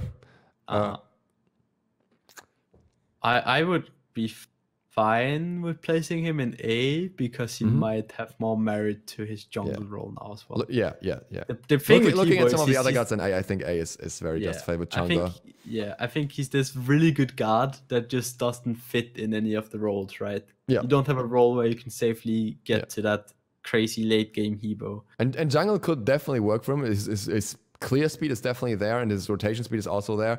The problem for him at that point is the mana, because Bombas really doesn't give you that much mana back compared to other items, and also that a lot of the strong mage items right now are stacking items, which you can't really build that well in the jungle.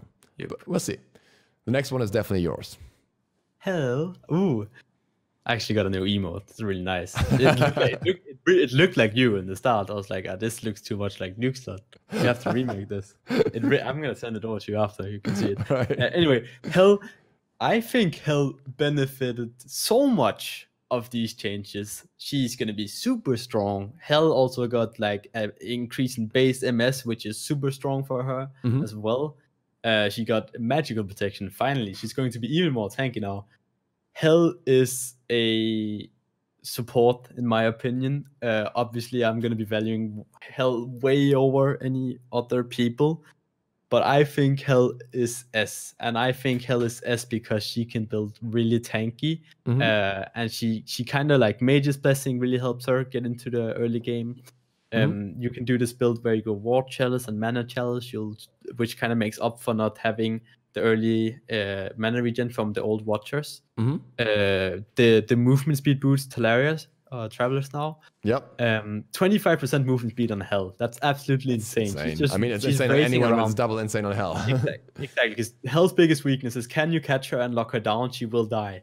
But if she's just speeding around with a movement speed buff, like the actual buff she got, and 25% movement speed and her heal, she's zooming at 555 right now, which is very, very fast for an immobile mage healer. Yeah. She hurts as well, man. My build right now on Hell is this is a late game build. Obviously, you're gonna go like early game items and then sell boots or whatever. But I go Relic Dagger.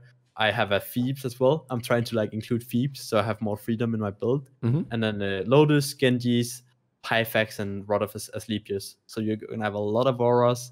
You're gonna have a lot of like cooldown. You have your Lotus Crown. You also do a lot of damage, and you're just still zooming with 20% movement speed. And I think she's absolutely insane. If you can get past like level 10 or whatever, and you're even with Hell, she's really good. And she's not even bad pressure in lane. Like, she hurts. Yeah, yeah. She's scary.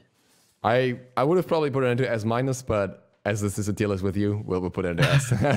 Yes, I'll take it. Obviously, I know everyone's gonna be like, oh wow, but in my opinion, hell is here, and I 100% understand if he goes in S minus in any other like people's a person's opinion. This other people, like, who are they anyways? Yeah, come on, man. All right, the next one is Herc. That's interesting. I actually haven't really thought much about Herc and what he will do now or how he will do it. I mean, Mage's Blessing, I guess, and then yeah, heal up. Go Hunter's Blessing, man. Just go full attack speed build. Please don't do that. Somebody's gonna try that now. Punk Duck, sorry. Just do that and just run down people. He'll do a new I'm back video. I don't know. I think Herc again. He's just a warrior for me. That's always going to be there. Always going to do his job. He's on the lines with Bellona. He can hold his lane. He can do his job. He's scary. He's not scary. He's in between. He's average. That's just my take on it. All right. Hou-Yi, I would say, is a bit above average. He's got that nice passive going for him now, you know? That's definitely a benefit, being like a bit not that critty. And you'd think that Hou-Yi is worse now because the lanes are a lot wider. But the thing is, as you mentioned earlier, there's so many walls in the jungle that you have such an easy time getting triple bounces. And the map is more like squared now, whereas before it was like a lot of weird circles and triangle shapes. It's a lot more square now, so it's easier to kind of predict where it's going to go when you just kind of have to wing it. I think he's A+. I'll put him like slightly below MC and Freya, but still above the likes of like Anher and Kern, etc. Next one, Hunbatz. Hunbatz benefits from a crit meta because he has that extra 1 crit. Oh no. And the thing is that theoretically, Melis is better on Hunbatz on paper because more damage, blah, blah, blah. But if you have his passive plus Deathbringer, you have such an insane crit chance so early. Not even that expensive, 2,800 gold. And, you know, even if you don't crit, it's still a lot of power. And that helps him for sure. Even if anything else doesn't really... I don't think, like his clear is pretty good, I don't think the meta overall insanely favors him. But I think that Deathbringer change alone does so much for him. I think this is a statement again, not about his tier, but I think Hunbatz is one of the best late game guards in the game. He's absolutely insane. His struggle is the path to it. And I think he'll have an easier time to overcome that. I would go A+ with him because I just think he's a bit above like Dashi, definitely above Baka, but he's not like on the likes of best stat right now, I think. So I think A+ is like really where he fits. He's always gonna do a bit better than an A jungler in pretty much every team comp, and that's like one of Hunbatz's big like yays as well, that he just kind of fits into anything. All right. Another thing that I'd like to note about Hunbatz, which I think is very interesting, is that he like while usually Melis should be better, he has the combo of building Hydra's Lament plus Deathbringer, which will like double amplify the damage. And also, previously you couldn't just build that because at some point you need pen for your abilities and stuff like that. But now you have that in your jungler item in the Assassin's Blessing, so you can literally go Assassin's Blessing, Power Boots, Hydra's, Deathbringer if you want to. And that is painful. And at that point, you don't even when you get that, you don't have to get all the way to late game to do things. You know, you don't have the cooldown reduction yet that you want, but it's pretty good. He's gonna be so scary at level 12. Just blink free and crit for like 1k. Yeah. Like, okay. Well, I guess I'm playing Hebo mid and then just died. Isis, I think, is one of those guards who also benefits from the fact that Warlocks is better, because Isis is one of these guards that, like, when she gets focused, she's dead because she doesn't really have the escape tools, but she's not a bad guard and she can easily build mid-pressure. And I think Warlocks is exactly what you could use there, unless you're against a lane where you want to build super high pressure LDN anyways. I think a general misconception of Isis is Isis dies to assassins. Isis dies to Guardians that can like lock her in like a Bracken or whatever. Isis actually does pretty well into Assassins with all the CC, the slow immune she has. She's going to be favored in this meta as well because she's pressure. She can like out clear the first mid wave, maybe even go for the enemy red buff. He does well in the 1v1. She's like, I think she's better let off alone. Definitely favored in that. So I think she's A+ as well in my book. Like she's a bit below the Scordia, not quite in level, but I think she has potential. She kind of fits in. Yeah. Izanami, oh god, how does her basic attack work with Hunter's Blessing right now? It's only on the first hit now or something? It's only on the first one, which sucks. But I think it's okay that's that way. I think it's okay because we tried it when it wasn't that way in PTS, and I can tell you we were proxying waves all the time because she free shot the wave at level 1 pretty much. Yeah. It was not fun. No. I think again I'm just gonna throw that. I would go A+ with Izanami. She might not be that late game hunter like Artemis. She still has very good steroid, a good ult. Her escape is kind of lackluster because you can predict it. But what she does so well is gaining that early pressure. And if that means that you can get a more late game oriented Guardian like Fafnir, even back as a Ganesha into the game, I think that has a lot of merit to it because she's going to clear the wave very fast, and she might also see the few buffs of that, and that just makes her A+ to me. She might even be S- if people figure out like I'll leave it at A+ looking at some of the guts that still come up. I'll go A+ as well. I think one of the big benefits again is she's one of the gods with a strong attack speed steroid, and if you go into a crit meta with low attack speed overall, that's super strong too. Yeah, she's good. She's a good critter.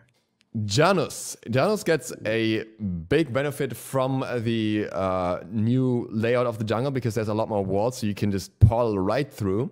On the other hand, Janus has like the way that when Janus gets ganked, what he usually wants to do in most situations is get to a wall and get out of there. And the lanes are wider, so getting out of there is not necessarily as easy anymore. And I think that makes him quite vulnerable early on. That's what I've like seen so far, but I don't know where that puts him. I think Janus is a bit better now because split push is more of a thing. I think everyone's gonna run around and be a bit more easy to kill, a bit more squishy, which might play against him as well because he kind of gets bursted a bit easier. But I don't think there's that big of a difference on Janus, at least from a Cabrakan jumping on you, being a hybrid, or like a Bastet jumping on you. Obviously, Cabrakan would blink. He split pushes very well as well. He's a very safe split pusher. Split pusher has a lot, like it's a lot better right now. I would go S-. I think that's high. That's high, but he with the correct team play and like especially in ranked and stuff, he's just absolutely this insane carry if it's a good player playing him. And I think everyone tends to overrate Janus. I don't think he's S or S+, which he's like in some. Everyone's like, oh yeah, Janus the best guy in the game. Why didn't you pick him? And like, but I think this map favors him a bit more because you can also just build warlocks on him now. Cronus Pendant is a really good item now as well, just for power. Yeah, that's true. That's true. That's definitely it. I'm highballing it S-. I know you'd probably liked A+. I would have been like A+, but yeah, I can agree with S-. I didn't really think of the Cronus Pendant change because that's now actually a relevant item for. It's very good for him. Yeah. Like it's so much cooldown reduction if you think about it, getting that tick on a low cooldown ability. And now we're coming to the hunter that kind of made me think maybe we shouldn't put Izanami in S-, because I think Jing Wei is actually insane right now. I think that it's not only you still have a very quick way back to lane, and that's something that not only to your own lane but anywhere really, and that's something that's going to be very beneficial. B, once again, like Artemis, she can go into very early crit, and it can be very strong on her in combination with her steroid. And C, she's still a pretty safe guard at the same time. So even like a 2v1, a 2v2 matchup won't change too much for her, especially when, you know, most of the CC that, a lot of the CC that comes out of Guardian are knockups. So, yeah. Yeah, I understand. I think the only like weakness Jing Wei has right now not Scotty yet. That's a long time till the Scotty.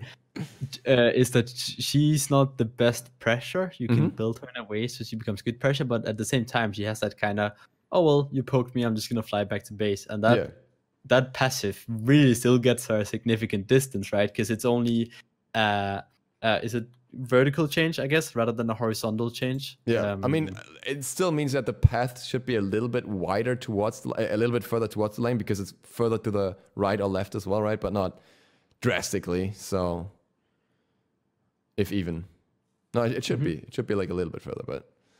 Yep. But I think I would say S minus. Yeah. And then we have. I agree with you. Kali. I don't know about Kali. Like, I don't know about Kali. She's just gonna die to crit Hondas, right? That's how I look at it. I mean, like not even only that. Like even gods, like you get Anhur impaled, you get Hoji stunned, and you just, you know, done for as long as they have any sort of crit. And then the other assassins are more like, you know, like you said, there's more assassins in the jungle in general. It's more bursty. Doesn't help when you die before your ult goes off. I think, yeah. I mean, at the same time, gold and XP are easier to come by overall. And like jungle farm is very easy to come by, which helps her like getting to where she wants to get. So that's maybe a counter argument here. But I don't know how much that does for her. Yeah. I don't think she's quite Arachne level. I would think she's like A minus. Yeah. Yeah, I agree with you. A minus fits pretty well. Like people can make it work. Right. Nice. Next one is Khepri. Tell us about Khepri. Khepri is this very fat bug. We actually found out today that they use him to like measure the map. That was the really distance. Funny because he's just so fat. This gap is 2 Khepris wide. Exactly. And that's actually the measurement they use, which is pretty fun. Khepri was this really strong early game Guardian that applied a lot of pressure and still really did his job very well late game with his ult and just setting up great CC. They really nerfed his 2 now, so his 2 is a lot worse. He's still good early pressure. I think he's going to be seen a bit more, especially with these more this more of a bursty meta, I guess we're going to see. So I would honestly go for a bit of a risky one and go A+. Yeah. Because I think he does well with pressure. I think he has very good CC. His ult is always going to be relevant. Khepri fits into most compositions. He's one of those very flexible guards. Yeah, I can see that. I mean, at the end of the day, the question is if you can actually get the ult off before somebody's going to be crit to pieces at this point. But, exactly. But if you can, then definitely there's a lot of value in that. I think A+. Khepri does well with auras as well, right? Like you sit in your backline, Phoebes, hardward, so I mean, he was the god for auras, and that I think was part of what made him so dominant. That his kit in itself isn't something crazy late game outside of the ultimate, but the auras kind of make up for it, right? And the less auras there are that are like frequently built on supports, the worse for Khepri, basically. Yep. Then we have Kukulkan. Kukulkan is the king of double stacking, and I would say now for the first time that's actually a viable strategy for more than just Kukulkan. So that helps him for sure. Yeah. Book of the Dead. Yeah, that as well. Kukulkan is he's very rough. It's like, it feels like he should be this very decent guard. Like he has a very good escape, in my opinion. Very underrated. Slither's actually a really good ability. The problem with Slither is once it's on cooldown, that's his 2. It's just like really meh for you. What are you gonna do? You're just a fat noodle. I don't know where to place him honestly, because I truly think he has more potential than people like give him, and I think he's gonna fare better in this, like, I'm gonna farm as much as I can, I'm gonna clear the mid wave and go and farm something. He's also mana hungry though, which hurts him, so I'm not sure where I'd put him right now. I would just say A and see where it goes. Yeah, so, I like A. I think he's gonna be like definitely more merit than Anubis. Yeah. Hades, Afro. Yeah. Kumbhakana. Tell us about Kumbhakana as support.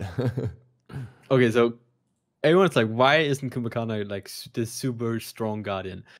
Kumbhakana is probably the most predictable god in the game, in my opinion.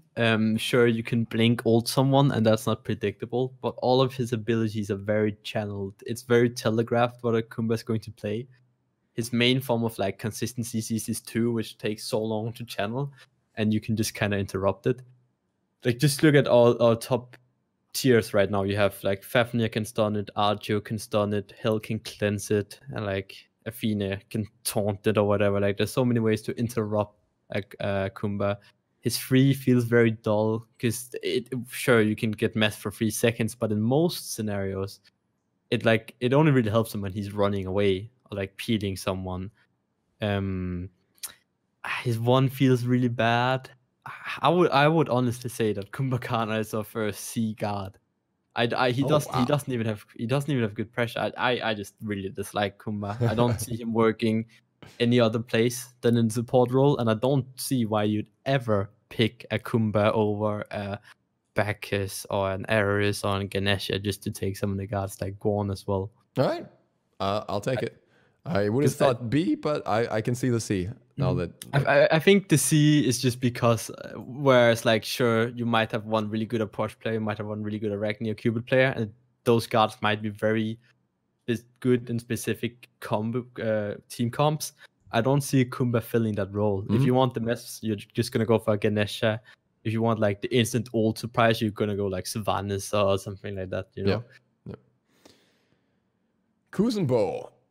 Ooh. I think Kuzenbo is still underrated.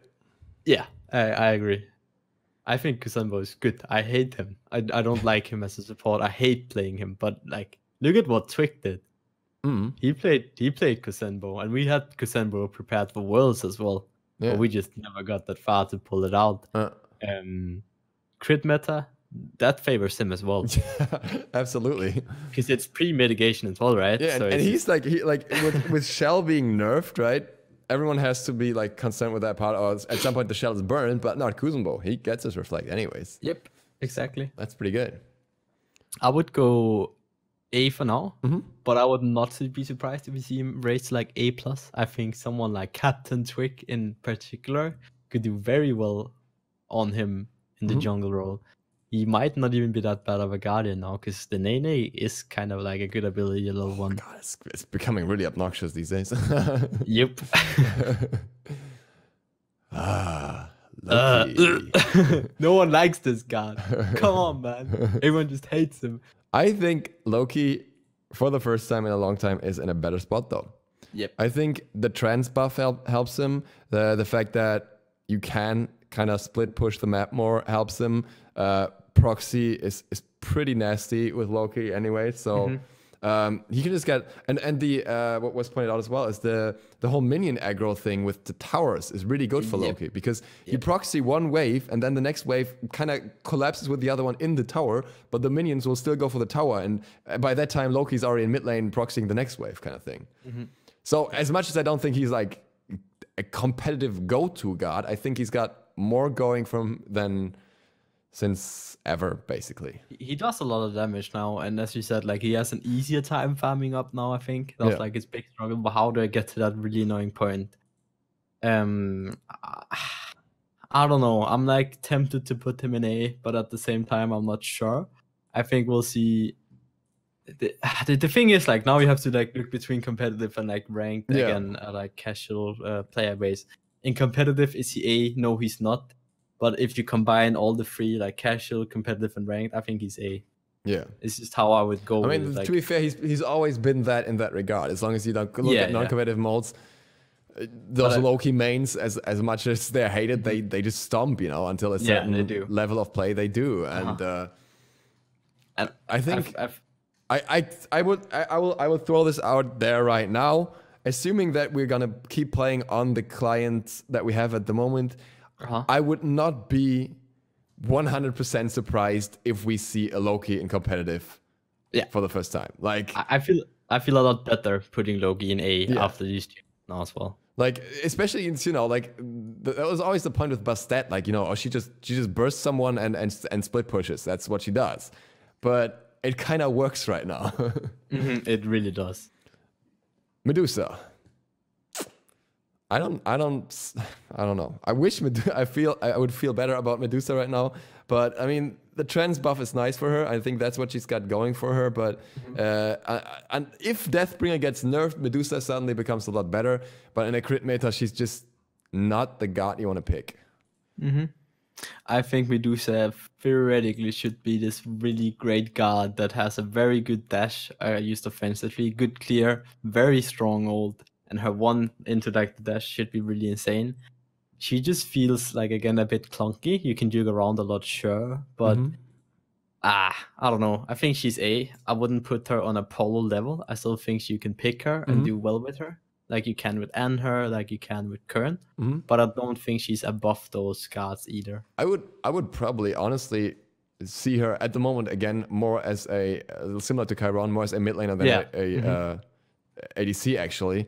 I feel that after nerfs she got a long time ago, her 2 is still a bit too weak for that pressure that she used to have. Like she does not have the range and not the pressure that she once had, and gets outcleared by quite a few ADCs actually. But she's not trash, so yeah, I can go with A. Oh god, the next one is disgusting.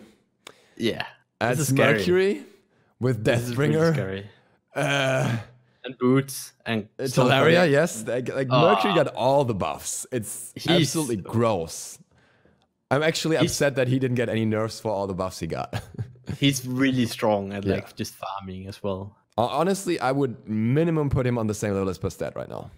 Minimum, if not S. I think S might be a bit over the top. I think Merc has this history of kind of choking in competitive play. I think the only one that really pulled it out to perfection was Masked during those games against NG. Adapting used to as well, but way back in the day. Yeah, sure, way back in the day, like season 2 adapting, right? Yeah. Very, very strong guard. I wouldn't be surprised if we see him in S, but right now I'd go S-. Yep, I'm done with that. It's one of those guards, right, where like, sure, Fafnir is probably too high with S+, and I'm actually considering moving him down again, but that's because he has a history of being very good, whereas Merc is kind of like, doesn't have a history, in my opinion, at least, as being S-, more like an A guard. Should we move Fafnir down? Should we move him to S? I'm gonna go with moving Fafnir to S. I think it makes sense now. I'm kind of fell down a bit, you know. He's not the best in lane, so I think that actually takes away from him. All right. And we got another crit assassin. That one I don't think does quite as well as Merc, and that's absolutely not. But I still think it's a very good buff for her, especially because she can she can keep up her passive for her. You know what? I always call Nasha a girl, and she's my grill, man. I'll just tell you that. I've only been playing the boy Naja skin, so I'm Naja now. I like it. I think so. The thing with Naja is it's still an all-in guard. Yes, the crit change is kind of good, but he's also not the one that benefits from it the most, because for him, old Deathbringer was actually super good because he had guaranteed crits on his ultimate, and every guaranteed crit would have more damage. Now, the ult will do less damage. You have more crits outside of that, and your 3 will do more damage, but the ult kind of falls off a little bit. If you were building Deathbringer to begin with, which was not necessarily core. And I think the jungle clear is great for him. I think one of the awkward things about Naja actually is he could be so good at rotating between the camps, and that could be a significant benefit for him over others that have like leaps to leap onto camps, which increase the speed as well. Is that his ring toss is something you want to use as early as possible on a camp to get the protection shred and to get all the bounces off. But at the same time, the ring toss is what gives you the movement speed buff. Yeah. So you kind of want to use it at the end as well, but you can't do both. And if that was changed somehow, that it's like after the target is killed, you get the movement speed in case of a buff camp, then I think he would be all of a sudden a lot better. But before that's the case, she's all right. Yeah. I'd say I would go A. Yeah. Yeah. Might have potential for A+, but I think A is a good place for now. Yeah. Neath. I think theoretically she should be better, right? Yeah, with the global ult, right? And you can build trans, go for some kind of pen build. You can even throw some crit in there. Like Neith does hit very hard if she gets like 1 or 2 hits off. Yeah. I mean, Neith maybe, again, more as an ability-based mid-hunter. Like I said, trends. And you could go for like a full like trends pen build and then just put Deathbringer in last item now. Yeah. Because it's literally viable and it would hit so hard if you get that one crit. Now. It's a gamble, but you know, if it pays off, why not? I think I agree. She's definitely going to be a better mid laner. But what my one worry with Neith is once you use the backflip, she's so easy to kill if even are behind. And if you look at our tier list right now, the assassins you have is best stat, it's Merc. It's even like Honbats. They just kind of kill Neith, right? And I mean, a lot of their abilities will like because Neith backflip is so telegraphed and so slow, they will actually like catch her still while she does that, which is a big problem too. Here's my thought about Neith though. I think she has been slightly underrated, and I think she's going to be a better mid mage than Chiron, probably Medusa as well. So I would still place her an A. Yeah, but that would be more for like the mid role, where if she went ADC, it would probably be A minus. Yeah. So, but I'm gonna give her an A because the flex potential is there as well. I agree. Nemesis.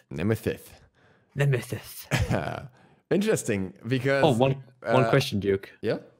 How comes Nemesis gets stunned by Medusa ult when Nemesis is blind?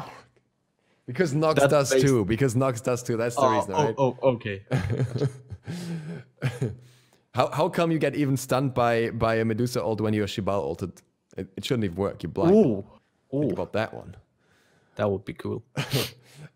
So the thing with Nemesis is what I find interesting is there used to be a build, I think Adapting was the first one who brought into competitive a while ago, which was basically attack cancel Nemesis, which was Hydra's Lament and then just double crit.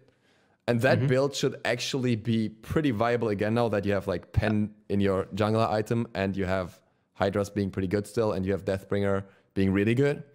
So that build I think is going to be really interesting. Outside of that, Kin's kind of got this buff nerf thing, which is more a nerf for the most part. It's definitely rough for her. I think overall she's just average right now.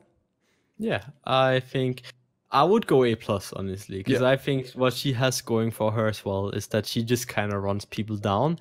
She has a pretty good matchup into other assassins. Yeah, Merc would outbox anyone, but Nem could honestly outbox Merc with the correct build with her free up, right? And also, we still have to keep in mind that not only Merc, but she can counter any hunter with a shield. Yeah, and that reflect is nasty. Yeah, and if you get that through, that you can take out the enemy hunter potentially without using your ultimate, just by like poking them back with the shield so low that they have to back out of the fight. And I think that's valuable. Nike, I think, is also pretty valuable this season. I think Nike's passive, especially, more movement speed on a bigger map. Well, it kind of does things. And I think the buff for her one. Not being interrupted by knock-up, by knock-back, is crucial for her solo performance, not in every matchup, but in many. Yeah, I think everyone's like, oh, Nike got nerfed. She got buffed. Bullshit. Absolute bullshit. she got buffed. Nike's one hurt, and it's still going to clear waves. Yeah. Don't you worry. Like, realistically, the only place when Nike got nerfed is when you're like, with no offense to anyone, if you're playing like in Bronx. Because that's where no one will ever try to interrupt your clear. Exactly. But even in Silver, people know, we can try to do a stun, knock-up, knock-back, silence, whatever, on her one. So, yeah, I think she's definitely in a pretty good spot. I would actually go as far as A+. Yeah, that's exactly what I was thinking. Again, I think we're going to see a lot more laning with like get the Guardian and the Assassin is kind of going to rotate in the jungle all the time. But you won't see those crazy solo lane rotations to like the duo lane at 10 minutes anymore. Yeah. Or like the gold fights. And that just makes her better because she's always going to do something for her team. And she has cleave attacks as well, right? Her jungle clear is not bad at all. I think another interesting thing for Nike specifically is she also has pretty nice lane sustain through her too. And additionally, she's one of those gods that when she can be in the right place at the right time, she can have a massive impact. And with how the meta is unfolding, I would not be entirely surprised once it's not glitched anymore, which is an important point for it, if we see teleport coming back a little bit. Yeah. And teleport is great for Nike. Definitely agreed. And then we have Nox. I don't know about Nox. No, Nox is hard, right? Because she's a flex. She's a support. Yeah. We've seen it. We've gotten it proven. Like the only thing that beat the unbeatable away in the False Pit was Nox support. Yeah. Like it's just that good. It's beaten a lot of like Darius has been a monster on it. And then when I think Nox, I also think of like Pretty Prime, at least for me, in like the spring split, getting like this huge dash in and just killing 4 people on the LAN against Dignitas and kind of saving the final for us. I think Nox has so much potential. But this is actually an interesting thought, by the way. Sorry, just to interrupt you there. Yeah. How does Nox 3 work with Mage's Blessing? Can she double proc it, or does it count as one ability? It does double proc. That could be pretty good. Fairly certain on that. That has been a strat before, that someone blinks behind the enemy mid lane and you just bam dash in, you know. And yeah, I know. I know it used to be the strat with like older items like Soulstone, but I didn't know if it works with the new Mage's Blessing too, as 2 instances. I'm fairly certain it does because I've played it and I've seen a lot of damage. So I'm. that I think is something that's very interesting for like early ganks with the jungler and then just dash through, pop them. Yeah. I think. I like Nox has lockdown, right? Unlike Assassin, she has damage mitigations for the hunter. She can like even, which might be like even better now. She can just kind of dash into global ults if that becomes a thing. Yeah. If those guards becomes more played, I would go as far as say A+. I think she's gonna be slightly better than the likes of Acne, the likes of Kronos, the likes of Kukul, but she's not quite gonna be this Cordia Janus level. I think she's fine with this. I think the flex does a lot for her, that you can never know if it's Nox support or Nox mid actually matters so much, at least in competitive. Yeah, A+. No. I don't know, man. She's good in the right hands, but she also just dies. I think the problem is like, I mean, what's nice, for example, just into the upcoming meta is that she has the minions, which can theoretically block a few crits for you if things go right, which is very good when it happens. But it's like everything with Nuwa is such a huge if.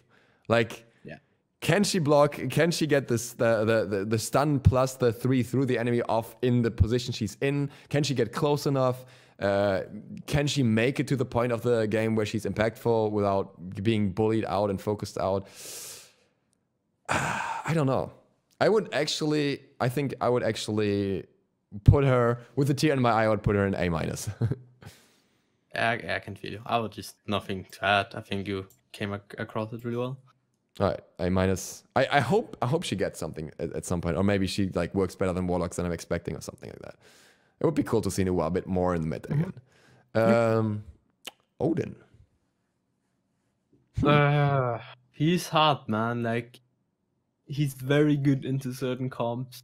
We know someone like Rival likes him a lot. I think he's super strong. I say he's just your average A warrior.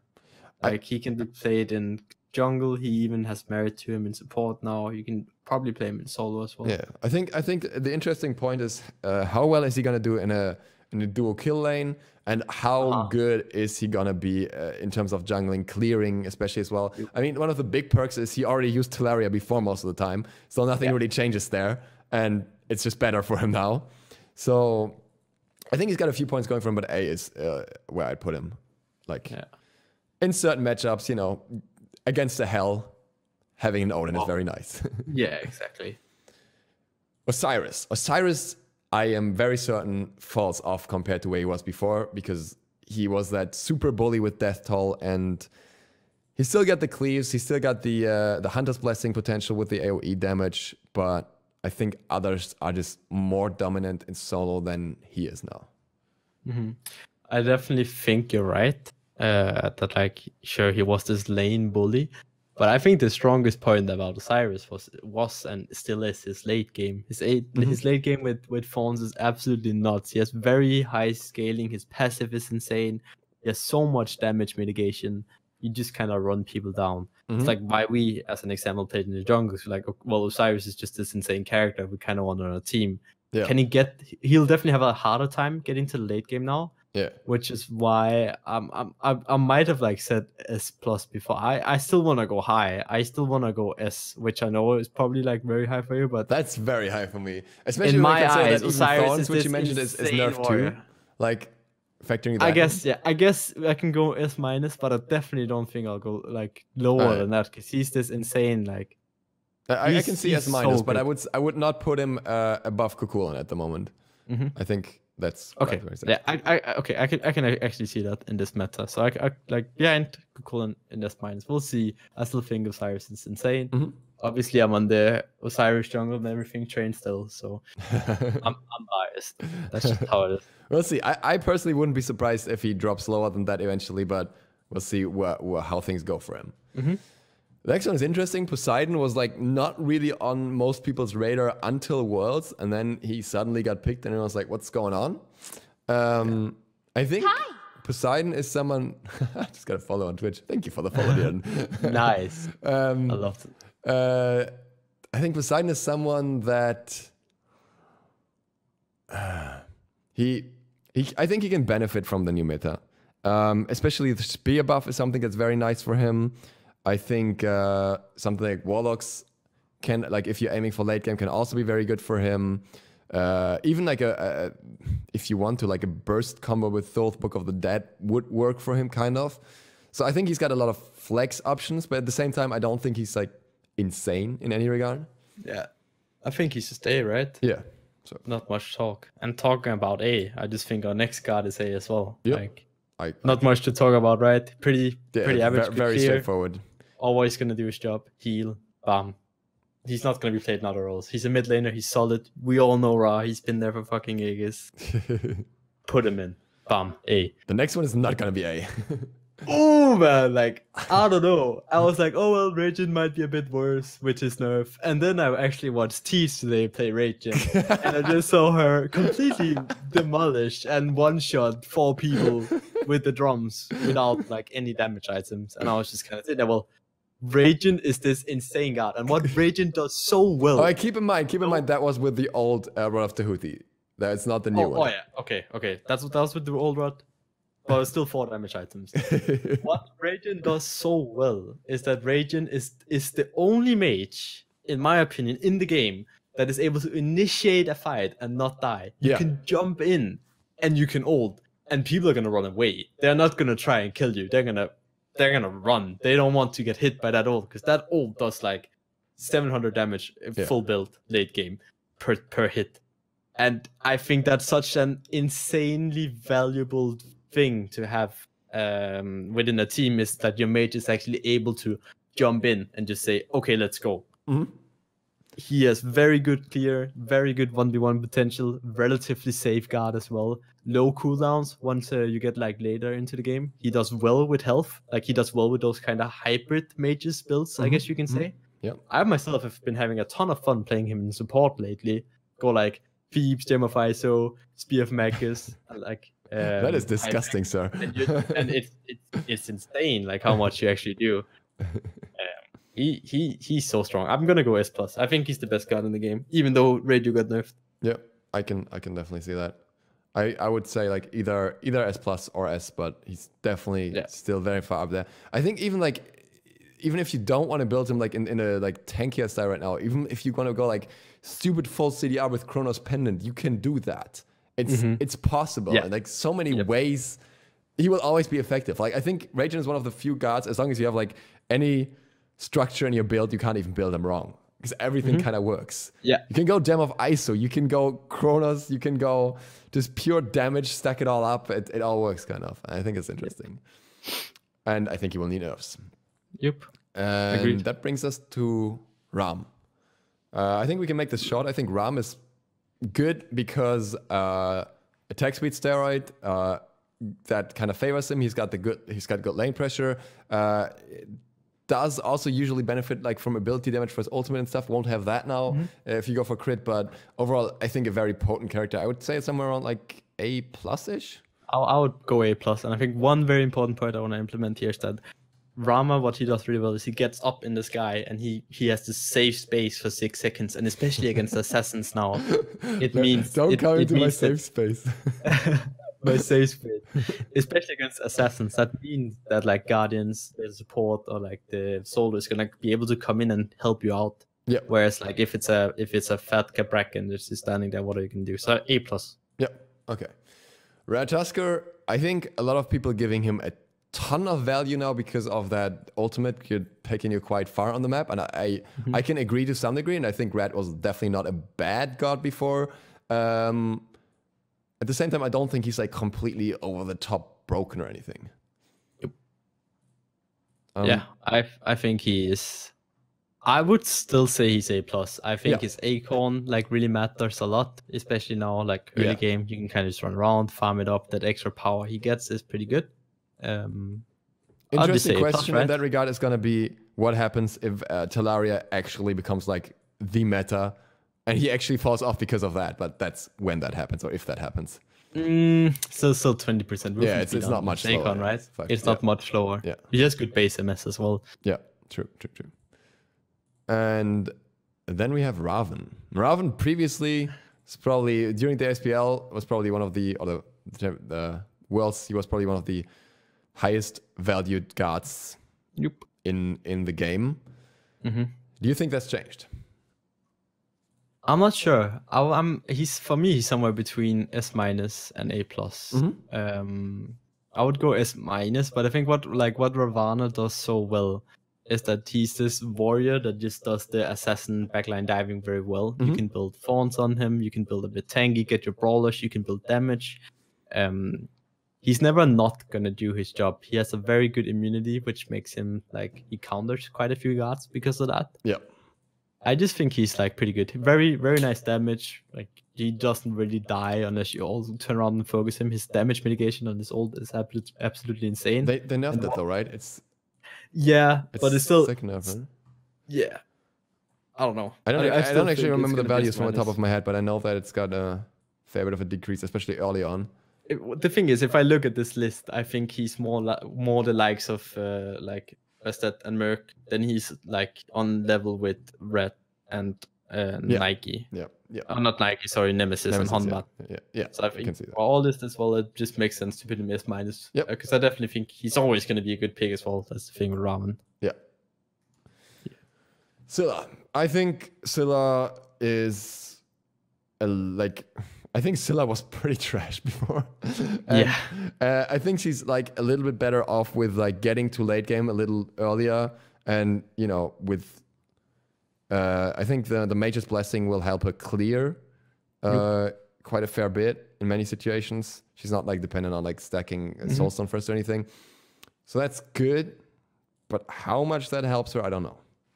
I'm gonna go A- to say it straight. Like, she's not gonna do as much as a Ra, and she maybe like low ranked or whatever, she's gonna burst a few assassins, but at least for competitive and high-low rank, she's just gonna die. And like she's never gonna be in a position to get a damage off. In low level, you don't want to see her either, because if you see a low level Scylla, you know what's gonna happen. She's gonna miss every single ultimate. That is true. It's very rough. Serket, definitely one of the better performing gods right now. Yeah. I think Serket is insane because she can be played in the support role and very well in the support role right now as well, because sovereignty, very nice. Pressure means a lot. She's a very good jungler. The true damage, the tanky build with like fawns is also gonna do even better now, in my opinion, against hunters. Like I've just played games where I'm just playing support with fawns, and even though the hunter's 4 levels ahead of me, I can just run down and kill him. And it's not because the hunter is bad. That's like me playing against Arkell or something, and he can't do anything. Serket is really, really strong, and I think she's S in my opinion. Yeah, that's what it's just slap her in there, right? Like she's just great. It's literally, again, she can also, like, she's very flexible. She doesn't have to go that brother build. She can also go like straight up jungle assassin damage crit right now. Works out just as well. Exactly. And she's like, she's not only have that true damage, but she's also gonna be front loaded with pen at the same time through if you just build like Joltons for CDR, it's all you need basically. And you got your jungler starter item, and then you hit the one. It's so much pen. So much threat. Skadi. I don't think this meta favors Skadi. No? I don't think it favors her at all. No, I can see that. I think early game she can like kind of stomp. Yeah. Cause pressure and trance and pen. But I'd be okay with putting her in A minus. Yeah. Just throwing it out there. I don't think she's B at all. No, I don't think she's Qubit level. I think once again she's also one of those who can just go into mid if all else fails. But or even I don't know, solo, whatever. But I think others just, you know, we've kind of been over this is kind of the same story as with others, only that she also doesn't have like she has a good escape, but it's kind of conditional. It can be very good or it cannot be good depending on who you're up against. Sobek. Ooh, so Sobek is this piece of obviously he's a flex. You can play him in solo and you can play him in support. Sobek, even though he has very low clear, is actually very high pressure early on. Just with the way his abilities works, he's very tanky. He can kind of throw people around, and I don't want to play against a Sobek if I want to win pressure. He's overall this very solid guard. He engages very well. He peels very well. He's very good in creating space. He has anti-heal as well on his free, which I think is like better than ever. A lot of people underrate that. Just from our tier list as well, and just with how solid of a guard Sobek is, I would go as high as S minus right now. Yeah, I can definitely go with that. He's I think especially in solo, we're gonna see a lot more solo. Exactly. And it's not like he's an S minus solo on S minus support, honestly, but it's the fact that he can be played to like slow S minus high A plus level in both roles makes him super strong. Yeah. And I think he's also one of those guards like with his ultimate, with the damage, is it reduction that he gets? That can face 30%. Tank a lot more damage or even crits than others, right? Not quite as good as Gep, but still good enough. Yeah, exactly. Sol. Ooh, I'm not sure, man. I think she could be very good right now. Yeah. Not because like I want to like initially I'm saying like A plus is my feel on her because she has very good lane clear, like she does well early on with like clearing buffs and everything. She has very high burst potential, and one thing that's really going to favor her, she's a relatively safe mage. Yeah. You can like separate and then Aegis if someone like of the assassins goes, and you can definitely return damage as well. Sol is very strong at just standing there and boxing if you don't have too much anti-heal. Yeah. I would just go A plus. I think she'll be like on the likes of Nox, Isis, not quite the Scoria Janice or like Radiant at all, but she'll definitely be up there. Yeah, I can see that, and as I really have no clue where to place her, I will just go with your opinion here. Yes. Got him. Sun Wukong. Just put him in A and be done with it. Yeah. I guess because he's not a death toll, so he didn't really get nerfed, and he's still safe. He just builds Mage's Blessing now, but he's also like he's not gonna run out of mana either way. He's like he's there, he does his job, but nothing really changed. Maybe what's worth noting is that his transformation, his eagle, will be pretty good now with the fast rotation speed that he has. But that's true. Yeah, that's true. But the thing is still A. Yeah. Susanoo, I think you had something in mind for Susanoo already. You sounded like you. Yeah, I think Susanoo's really strong right now because Hydra's is a thing, and like Jotun's is a thing. He does very well with like those AA cancels. He's very good jungle clear as well. I keep thinking he has his old passive with movement speed, but he doesn't. No, he's got the weird extra damage now, which works on mages. Yep, I think A plus is where I would. I can see that. Not I wouldn't put him higher than that because from my experience, like toying around with Mage's Blessing, his clear wasn't all that great, so you still have to go with the Assassin's Blessing anyways, so that kind of doesn't work out. But yeah, I think he can definitely do well. Also, his setup is really good right now, and that setup, like especially like having a bit of range as an assassin with the ultimate or with the mobility that he has, can be really good against hunters now because they can't kill you before you're close to them. Yep. Sylvanas. Ooh. He is. I'm like, is he S minus? I'm not sure. I think he's S minus. I think he's S minus for one reason. The buffed anti-heal. Yeah. That extra damage, if he takes that to the face, that's painful. You have to invest a relic for that specifically, which kind of sucks. But I think he's forced. Like it actually procs on his whole team. I would actually be like, if that becomes a norm, I would actually place him lower because, you know, you can literally get bonus damage against everyone that he healed at the same time. He can't do anything about it, but we'll have to see it happen first, I guess. I think the good thing about this though is we're discussing Sylvanas as not being S rather than not being A+. He's very strong in lane. He's going to be picked a lot. He's going to be one of those guardians you're going to see in like 75-80% of your probably ranked and SPL games, just because pressure, and he's just solid. Not quite Jeb, not quite Archer, not quite Faf. Obviously Hell is really far up, but that's just because I'm Emilzy and I like Hell. And I'm very biased towards Hell. But this guard, the next one on the list is Terra, and I am still mad of the way they nerfed her and how very sad I feel like she is right now with her slow.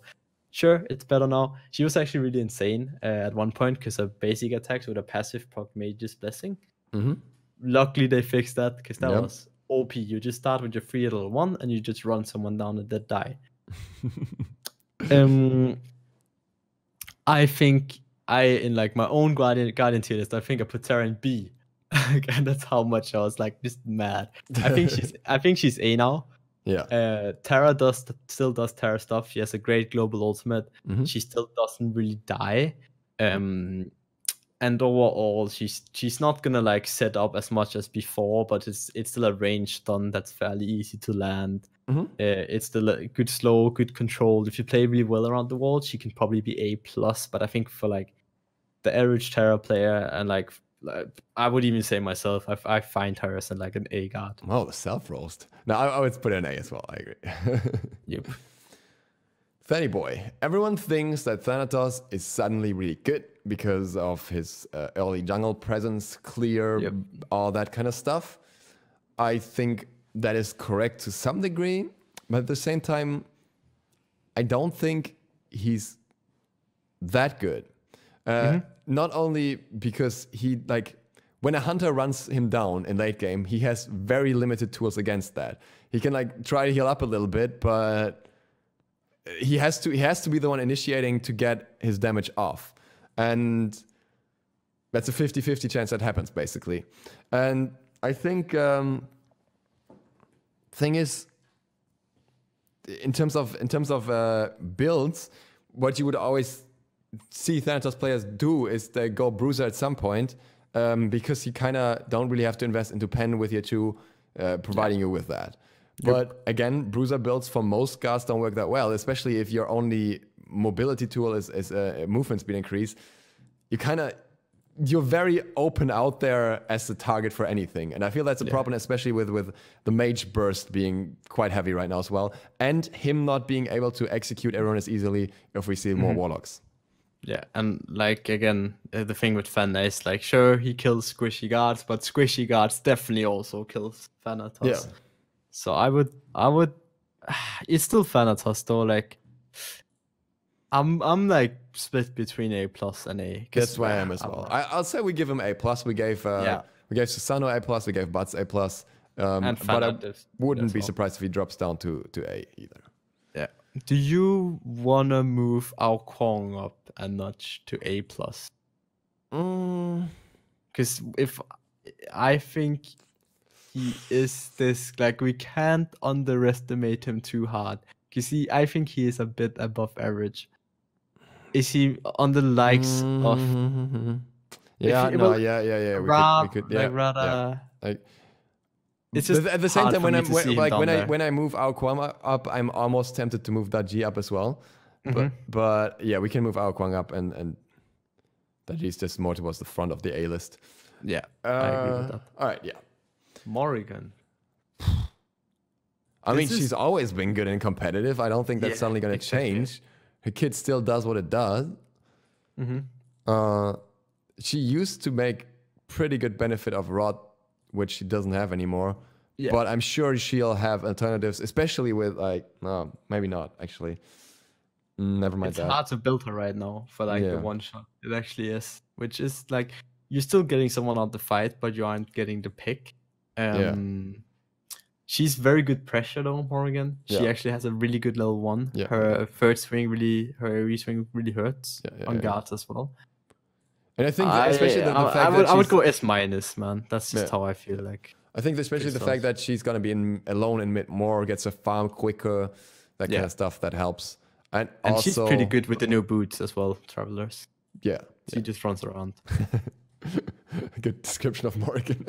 She just runs around for half a team fight until she finds a target finally. And finally she's gonna find someone. And then she's gonna get like Ankyle procced or something, and then she's gonna cry. Thor. I'll say it. Thor is fucking overrated. I think Thor, he's got a global ultimate, but it's not really global. The distance actually isn't that far. Many other assassins that do the job better than he does. I don't think Thor's that good right now. I don't know. I just still think 4 is 4. Like at the end of the day, he has his global ult, he has his early poke, like he clears buffs at a pretty fast rate as well. He's that constant threat. I would go like low A plus. I really don't want to again like place him in A because I don't think he fits in A. I think he's always gonna I don't see him being a worse pick. Maybe Nasha, Dashi, like occasionally can be a better pick than him, but I would just put him on the same level as them. I think he's not. I think I just have to see a Thor do well for once to be convinced otherwise. But because we haven't seen Adapting play 4 as an example, like ages. Maybe Anderson comes back now and brings back the Andy 4. All right, okay, we put it there for Andy. Oh yes, Andy made it A plus. So the A plus stands for Andy now. T-Bird, the tough, the beak. I think he's not as bad as some people think, and he's also not as good as some people think. Yeah, I think he's just an A plus guard. Yeah, he's a bit above average. Done. It's just that like he does its damage, but he also doesn't do damage if it's going badly, right? Yeah, like but he still usually gets out, so that's guard. Nice. Yeah, exactly. Except for when there's a Thor. That's why we need Thor in the same tier. That's true. That is true. Tyr got a buff for his power scaling on his heal. It doesn't matter. Like it actually, if you think that's gonna make a difference, whatever, man. Then you just you're gonna build Tyr trends in solo. What? He got 10% more scaling, so he's now going to do 2 more damage on his 2. It's a big buff. Watch out, you are going to die.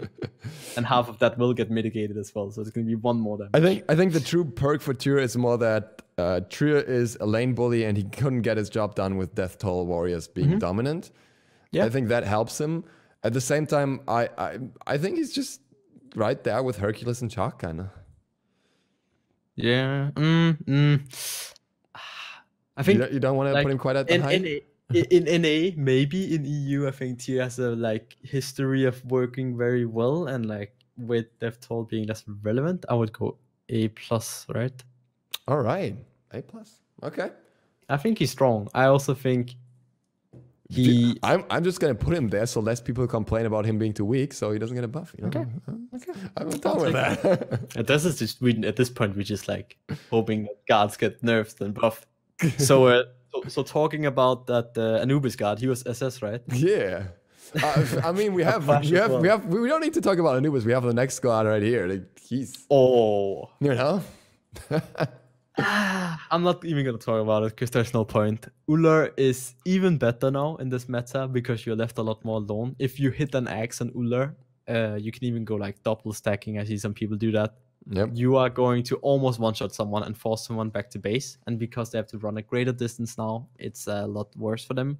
Ullr is insane at level 1. He's the best ADC at level 1, in my opinion. Lane pressure matters so much. He's very good late game. He's just an overall solid guard. He has insane scaling, very low mana cost, which also helps him out a lot, right? He has no mana cost now. Yeah.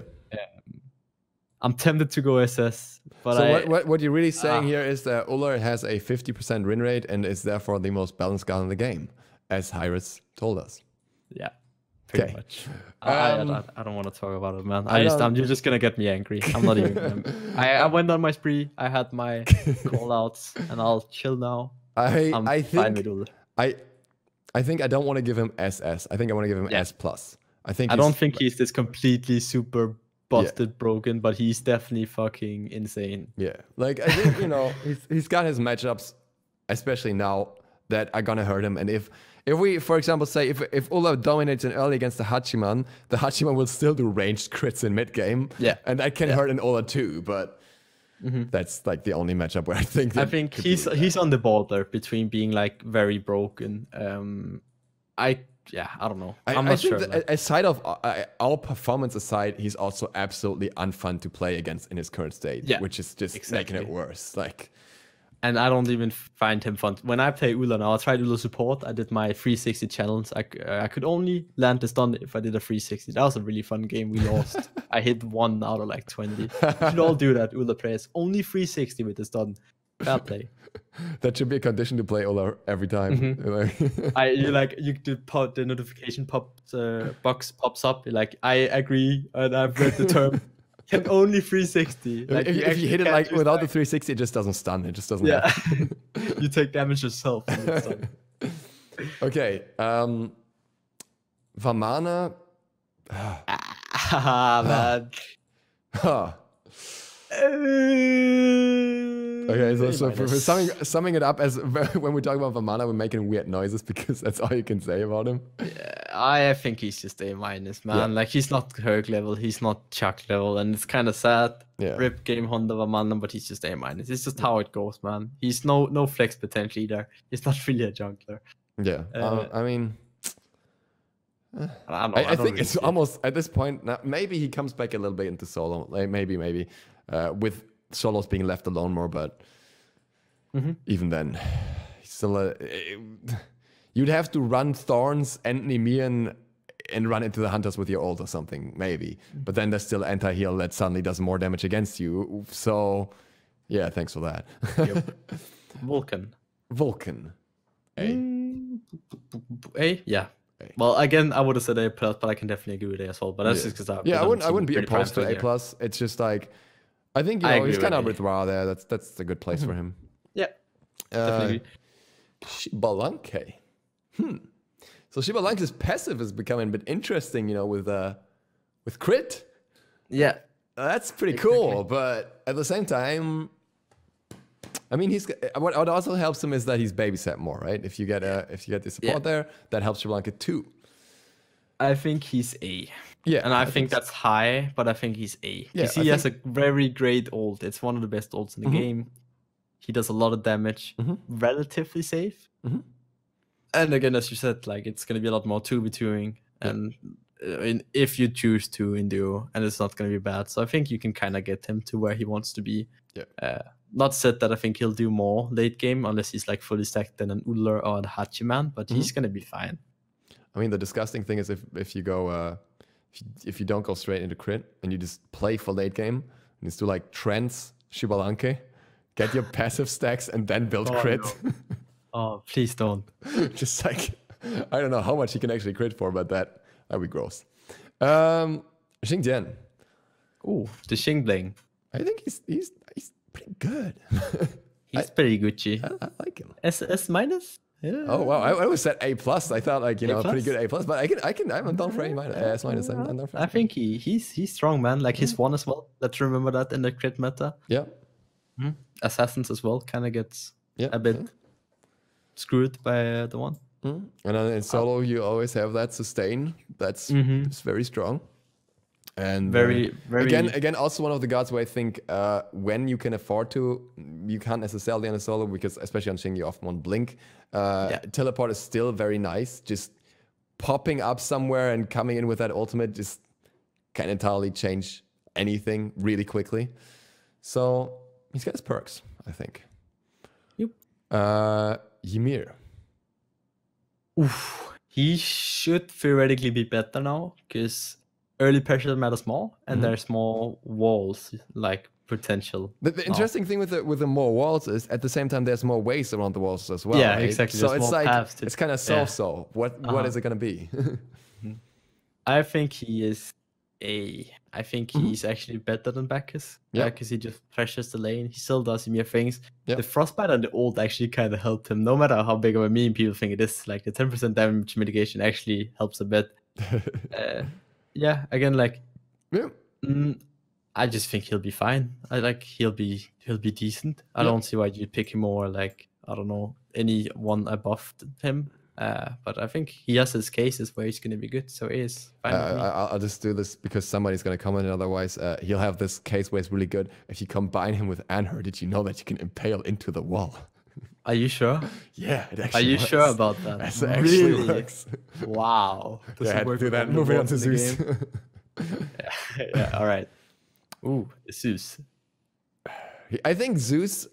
Zeus is somebody who I definitely underrated before Worlds, and then he got pulled out in the finals, and he hurt. And I think Zeus is someone who will benefit from being alone in mid. He's got very decent lane clear, decent pressure that way. Not Raging level in terms of what he does, but a lot of damage coming through, and him being more survivable at the same time is gonna hurt. Also, if you're going for like ticks, Spear of the Magus buff also helps him in that regard. So I think Zeus is quite a bit for him going for him. Yeah, I think there's merit to putting him in A+. Like Warlocks, Life Seal because of that. Like I guess that's not Life Seal, but then again, like yeah, I think he again with Assassins as well. You take a chain and you die. Yeah. Zeus will survive. Yeah. A Loki ult, and he will survive a Merc ult. He will die eventually, but he'll get so much damage off. Yep. Just Very good. and if he dies in his own ult, you will die with him. So you know. Yeah, exactly. And that brings us to the Shonga Donger. The Shonga Donger. The last boy. The very last man standing. He's the very fat Loki. I don't know what he does. I mean, Warlocks is nice for him. He is A in my opinion. Hey, all right, okay. Where do you see him? Like mid still, or yeah. I see him in mid. He could be a solo lane as well, but I think he is pretty okay. Like he does his damage. He's like, and like the little bit extra tankiness actually matters now. He can get like he's still gonna be tanky. Warlocks is good for him. Does pretty well into Assassins. Like his problem before was are you gonna fucking Shong old like a Bracken, you know? Like whatever, man. You know? Oh yeah, well, let's say it's a Susano or 4 that's ulting, or like a Nemesis that's going in, and you're using your Shong old. You're actually gonna do a lot of damage. I mean, Nem is maybe not the best example. If she ults, you're gonna have a problem anyways. But I mean, that's true. I mean, wait, what? Shong is like the natural counter matchup into them. I'm surprised you didn't know that. Oh. Shong actually because Shong can stun them shield. It's really, really strong. Really? You can do that? Yeah, it's really good. And then like Shong might take half his health from like an ordinary mold alone almost, but that's insignificant. Okay. Because he just does so much damage and he stuns the shield. So Nem is going to die, definitely. And he's also very fast and has a lot of jumps. And he looks very fast to me, yeah. he looks like that fat kid from school, you know? God.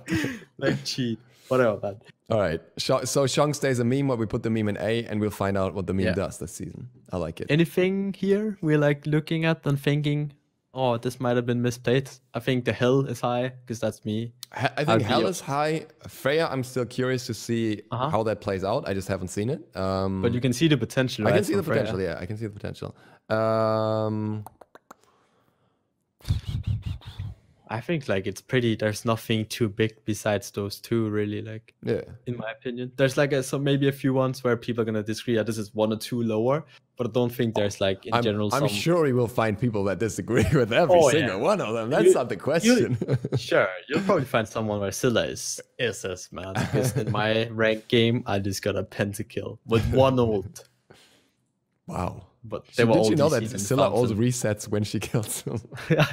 Wait, really? Yeah. Are you sure? I never have any Scyllas that does that. They just kind of tend to miss it, so I never get to experience it. It's actually my experience. I actually didn't know that. I actually wonder when I saw a Scylla reset the last time. I mean, when I saw a Scylla last time, but it's a lot. I think I can see most of these being placed. I can see some of them possibly, you know, somebody finding a secret strat for one of them and making them blow up. But yeah, of course. As it stands, I'm quite happy with the overall outlook. Yeah, I agree. I think we got the nice pyramid shape as well, pretty much. Yeah. And I think, again, everyone remember this is a rough estimate. We haven't had the chance to sit down and play like 500 games and try every character and every role. Just make this is probably a good like guideline. This is a good basic, and I'm sure if we were to go back and do this in a few months, it would look different. But I still think it would, like, in general, it will look pretty similar to what we are at right now. We didn't go too crazy. We didn't go like too held back. We have a lot more characters actually on the better side of A than on the worst side. But I also think like power creep is a thing in Smite right now, with objectives and towers just kind of dying. So I think that's disappearing like, entirely and not scaling up much. I think that's a crucial point here. This tier list doesn't necessarily have to change through gods. But rather if like objective scaling, tower, minion aggro, or especially items, especially Deathbringer, a lot of the guards that we placed high here depend kind of on Deathbringer being super strong. If that changes, that can overhaul a lot of guards. Yeah. Like Jing Mercury would go down immediately if Deathbringer was reverted, for example, I think. Like, at least good example. Okay, with that, thank you guys very much for watching. Again, if you haven't checked out Emilzy yet, his links will be over there somewhere. You'll find them. And they will be in the description or in the first comment. Or you will find Emilzy's comment. You can also check out his Twitch. That will also be linked there. And you can also click the sub button on my channel if you want to. And thank you very much for joining me for this, Emilzy. Bye. Bye. Have a good one. DukeSloth out.